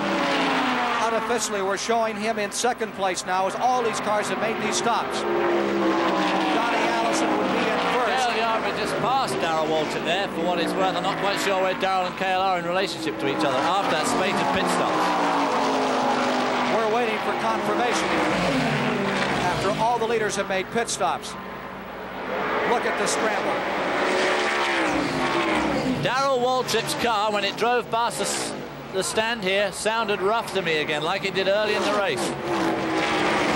Well, the engine may be going sour on Waltrip's car, but there's nothing sour. These 2 cars crashed and spun for 1,000 feet in the back straightaway. And here they are, 2 of the masters, Donnie Allison from Hueytown, Alabama, Cale Yarborough in a tight draft. We keep talking about the speed, but that's over 195 miles an hour, and the laps are running out. As you watch it live from Daytona Beach, Florida, with David Hobbs, I'm Ken Squire here at the start-finish line, delighted to bring you flag-to-flag coverage of what has been the most incredible 500-mile race I have ever witnessed. Well, Cale Yarborough is the absolute master tactician, and he's right exactly where he wants to be with just 21 short laps to go. There he is. There have been 7 cautions. We started the race under a rain condition. There you see the top 4 all running together. Now Waltrip may be slipping back. Waltrip is having apparently an engine that is beginning to sound anything but harmonious. Sounds unharmonious. Extremely. Donnie Allison and Cale Yarborough now in a 2-car draft, all on their own. Donnie Allison. There they are. Now these 2 are the top champions. Remember, A.J. has won more races in the United States Auto Club than any driver in their history, and Richard Petty has done the same in NASCAR. And they're the leaders again. Donnie Allison first, Cale Yarborough in second. A.J. is reported in fourth, Richard Petty in 5th. That's the battle for 4th, as we are told. NASCAR is now double-checking the photo finish camera. They expect it to go to a photo finish today at the end of 500 miles. Here's Brock. Ken, we're with Buddy Parrott in Darrell Waltrip's pit. Buddy, we're a little mystified why you didn't change tires on that last stop. Well, you know, we're running a little behind. We're running on a closed-up spark plug. It'll run halfway, but it runs good in the draft. So we're just gambling. You know, the tires look good and everything. So we're just we came here to win the race any way we could, and that's why we did that. Thank you, buddy. Big gamble on the part of Darrell Waltrip and his crew. Back to you, Ken. Richard Petty has made 8 pit stops today. A.J. Foyt has made 8 stops, and there is Petty. Remember, they are fighting for 4th now and closing on the leaders. Actually, Petty will stay right there and run behind A.J. in that draft and try to close up, and we may have 5 cars charging to the finish line at the end of this race. Well, they're about 9 seconds down on the 2 leaders, both of whom are running in identical situations. Donnie Allison and Cale Yarborough together as a nice pair, and Foyt and Petty is another pair. Both getting the most out of their 4 cars, respectively, but unfortunately, can they make up 9 seconds in less than 20 laps? They'll be jolly lucky to. Don't forget, the NBA action is coming next. The excitement of basketball and its professional best is up next on CBS this afternoon. What a battle here. Continuing to grapple for first position, Donnie Allison and Cale Yarborough. That's the biggest advantage anyone has had in 500 miles. Thus far today, 182 laps complete. To be specific, 455 miles today.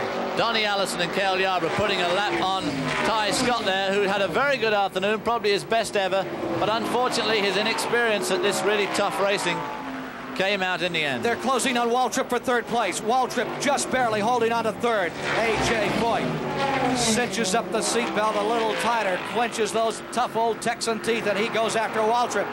And Waltrip will know he's in a fight now. You get down toward the end, and A.J. is within striking distance of a checkered flag. He's on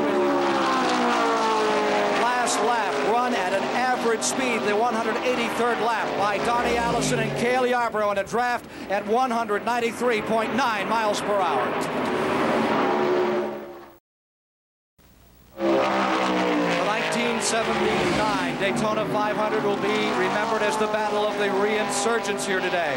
Both Donnie Allison and Cale Yarborough coming from laps down, now in a tight draft, a 2-car draft, 2 cars together, nose to tail, running faster than 1 car by itself, have drawn away from the 2nd place car, A.J. Foyt, just passing Richard Petty. That is the 3rd place car, A.J. Foyt.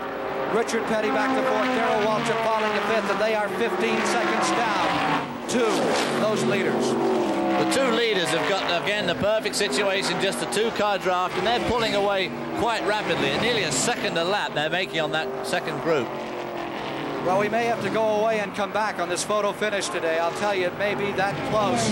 Ned Jarrett in the Junior Johnson pits. Ned? Junior Cale seems to be content running right on Donnie Allison's bumper. Is he going to run that way to the end, or what is your strategy? Well, I think Cale will stay there probably to the last lap, and then he'll try to get Donnie either down the back stretch or coming off the 4th turn. Just hard to say. He knows pretty much where he can set him up at and get by him, and that's where he'll try it. If everything goes like he planned, he might make it, you know. Okay, that's the strategy from Junior Johnson and Cale Yarborough. They're going to wait till the last lap to make that move. Well, Donnie Allison must be one nervous man now, just wondering what's going on in that beady brain of old Cale Yarborough, one of the master tacticians. And look at him, weaving in and out. He has to drop out of that draft every now and then. He can't just stay there forever because he has to get cool air to the engine. Remember, it's $64,000 plus for first, about $40,000 for second. It now appears it will be decided between this pair. Donnie Allison, who has been trying to win this race since 1967, has never done it. And there you see the battle for 3rd. A.J. Foyt now leads that trio with Richard Petty in 4th, Darrell Waltrip in 5th. And for the moment, 15 seconds back, unless there is a caution, we would have to say that it goes very much to a 2-car dice to decide it at the finish line. Back to Brock Yates. Ken, we've got Haas Ellington, Donnie Allison's crew chief. We just heard that Junior Johnson said that Cale is going to probably wait and try to make a shot on the last lap. What is Donnie going to do to counteract that? I don't know, but, you know, I kind of figured Cale would do this because we would have probably kept him some laps down if we'd have known the truth a while back during the race when he said it was 3 laps down. Some of them told me it was 5, so, you know, we miscounted a little bit. But I'm sure it's going to come right down to the wire on this last lap. And, you know, I just hope we can hold him back. I really do. Okay, thank you. Back to you, Ken. All right, we're into it. 10 laps to go to decide the $588,000 21st Daytona 500 between a non-winner, Donnie Allison to this date, and the 2-time champion, Cale Yarborough.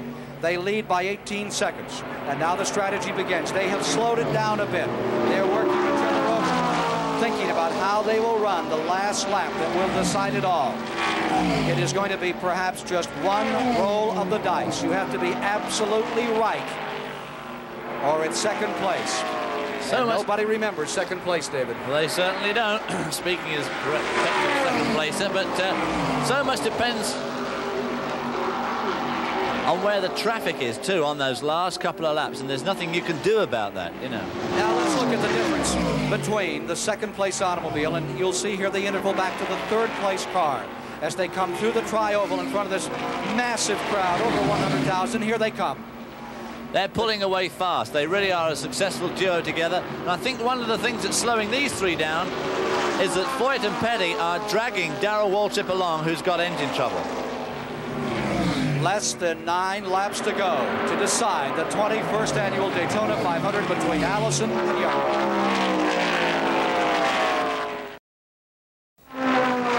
Live from the Daytona Speedway in an event which has dwarfed any previous Daytona 500 with 6 laps to go, the photo finish camera has been put in place. Donnie Allison stays in front. Cale Yarborough, who won over $530,000 last year, stays in second. They have an advantage of 22 seconds over Richard Petty, A.J. Foyt, Darrell Waltrip, who will be remembered as also running this race. There go the leaders through traffic around Dick May of Watertown, New York, up in the banking. 5 laps to go. The countdown continuing to the end of the Daytona 500. 2 drivers who crashed earlier and both remarkably brought their cars back in the race, were figured completely out of it, laps down. They worked the caution flag, of which there have been 7. Back to turns 3 and 4.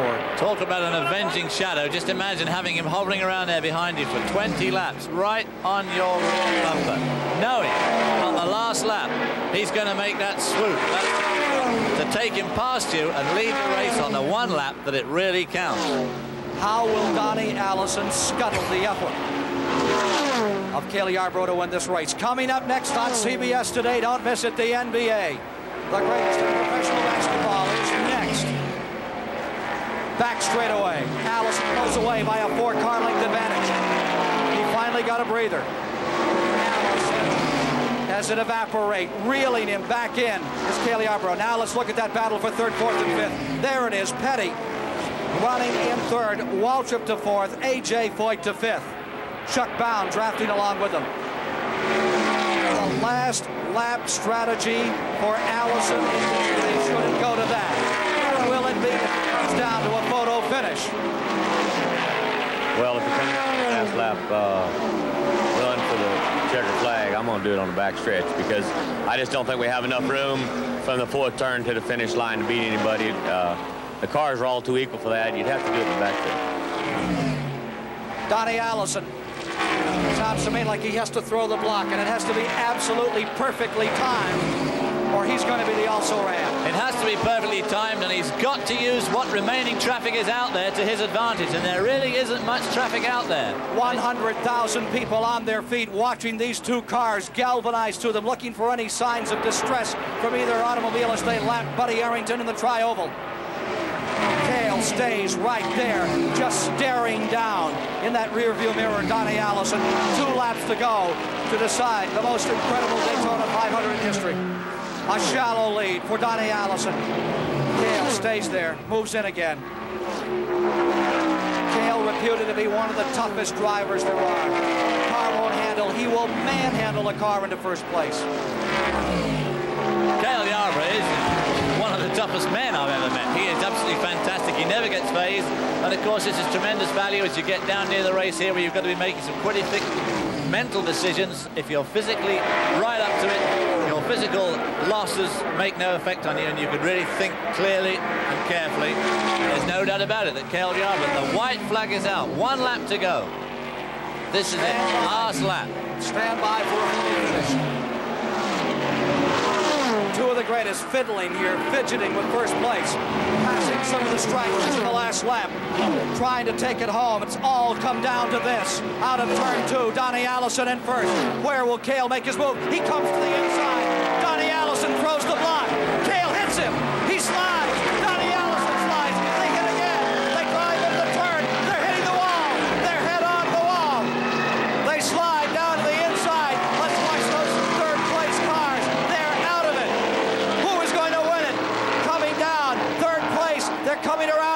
finish between A.J. Foyt and Richard Petty. Down the back straightaway come the leaders now. 2 cars are out. In the backstretch are the leaders. Watching for the leaders to come. They're still up in turns 3 and 4. The leaders are up in turns 3 and 4. Coming down, Richard Petty is now pulling out in front. Darrell Waltrip is in second. A.J. Foyt is in third. Here they come. Waltrip trying to slingshot. Petty is out in front at the line. Waltrip to the inside. Petty wins it.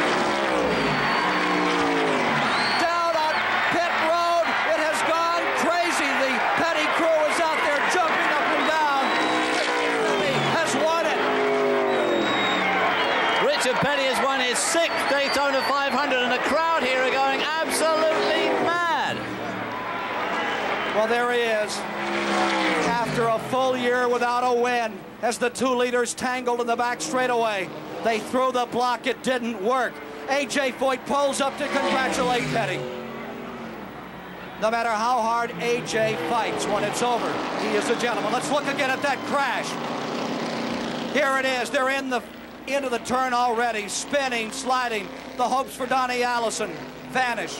Cale Yarborough trying to win his 3rd. He's out of it. A sad moment for these people, but for Richard Petty, hurt all of last year, driving most of the year with a broken and battered body, he comes home a winner today after 45 straight losses. If we can, we should be down on pit road.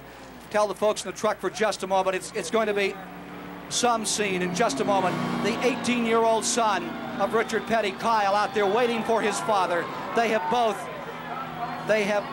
tasted success. Here is the finish again, ladies and gentlemen. Richard Petty.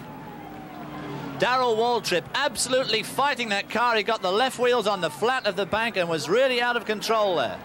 And here comes a $60,000 car becoming a 22-passenger school bus to bring his crew to victory lane. Richard Petty, the great master, has just recorded his 186th career, and there's a fight between Cale Yarborough and Donnie Allison. The tempers overflowing. They're angry. They know they have lost. And what a bitter defeat. A couple of very hard men, very hardly upset. And Bobby Allison is stopped by his brother to help. There's Bobby Allison's car, number 15. They're leading them away. Cale Yarborough there. Very upset, very upset. It's difficult to tell from here, but whatever happened shouldn't really have happened. Let's go. We'll look at that again and replay in just a moment. We're into victory lane. It is absolute ecstasy for the Pettys of Level Cross, North Carolina, as the second generation gets ready to get out of the car. Let's go to Brock Yates as they're trying to get Richard Petty out of his automobile. Absolute pandemonium down here. Kind of looks like there are about 300 people in the Petty uniform. I don't know where they all came from. Richard's still in the car having a glass of milk. He obviously is just so happy, ecstatic. There he comes. What a man. Could this have happened any better? Kiss from his wife. Richard, could you believe it? Have you been in a lot of races? Was there anyone ever weirder finish than this one? Well, I tell you, I lost some this close, but this is the first time I remember in a long time I won one this close. I tell you, it's just unbelievable. You know, come down here last week and Kyle won, and we come down here and look up and win this thing. Hey, Steve. What's your doctor going to say? I ain't worried about the doctor, baby. I'm feeling good no matter what he's. I guess. Richard, did you really feel you had a chance? Well, I tell you what, I had a real good feeling as they rolled down pit road that we had a super good chance today. And we run all day, and we was really close to everything. We kept getting through all the mistakes and stuff they was making. And, you know, I said, well, you know, maybe this is the day. And then when Donnie and them got out in front right there at last, I said, well, you know, if I can salvage a third, it's going to be a good day. And when I seen that caution flag coming off the third corner there in the second corner, and I tell you what, my heart just went right through me. You know. Congratulations again. Pandemonium here in Victory Lane. Back to you, Ken. 100,000 people can't believe what they've just seen. We're going to be seeing the crash again and analyzing what happened out here as Richard Petty has come home a winner in the 21st annual Daytona 500.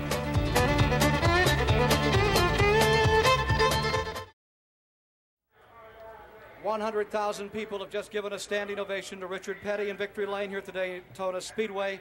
Let's look again at the incident that made him a winner today. Back straight away, there you see Cale Yarborough drawing to the inside to make his pass. Donnie Allison moves down to try to run him in. They touch. Cale Yarborough goes out of control. He slams into the side of Donnie Allison's automobile. They both start to slide. It looks like they're going to slide down to the bottom of the track. They come up on the banking. They hit again. They are now out of control completely. Cale still fighting, still trying to gain control, but the car turns around. The worst thing that can happen. Look at his arms going in there, really trying, flailing away at the wheel to keep this car under control, but there's no hope. Into the wall. At better than 190 miles an hour. 1,000 feet, they slide and scrape and bang along the wall, come down to the inside. And then the track is open for this truly incredible finish. Richard Petty in car number 43 battling Darrell Waltrip. Here they come to the line. The photo finish camera was on the checkered flag, and for Waltrip going right down on the apron as he grappled with Richard Petty for first place. But there was no stopping Petty for his 6th win. A man who has lost 40% of his stomach in the past 2 or 3 months, who drove hurt all last year, who hasn't had a win in a long time, comes home the winner of the 21st annual Daytona 500. Coming up next on CBS Today, the NBA. For David Hobbs, Brock Yates, Ned Jarrett, Marianne Bunch, I'm Ken Squire. We've been delighted to bring you flag-to-flag coverage of perhaps the most amazing, astonishing Daytona 500 in history.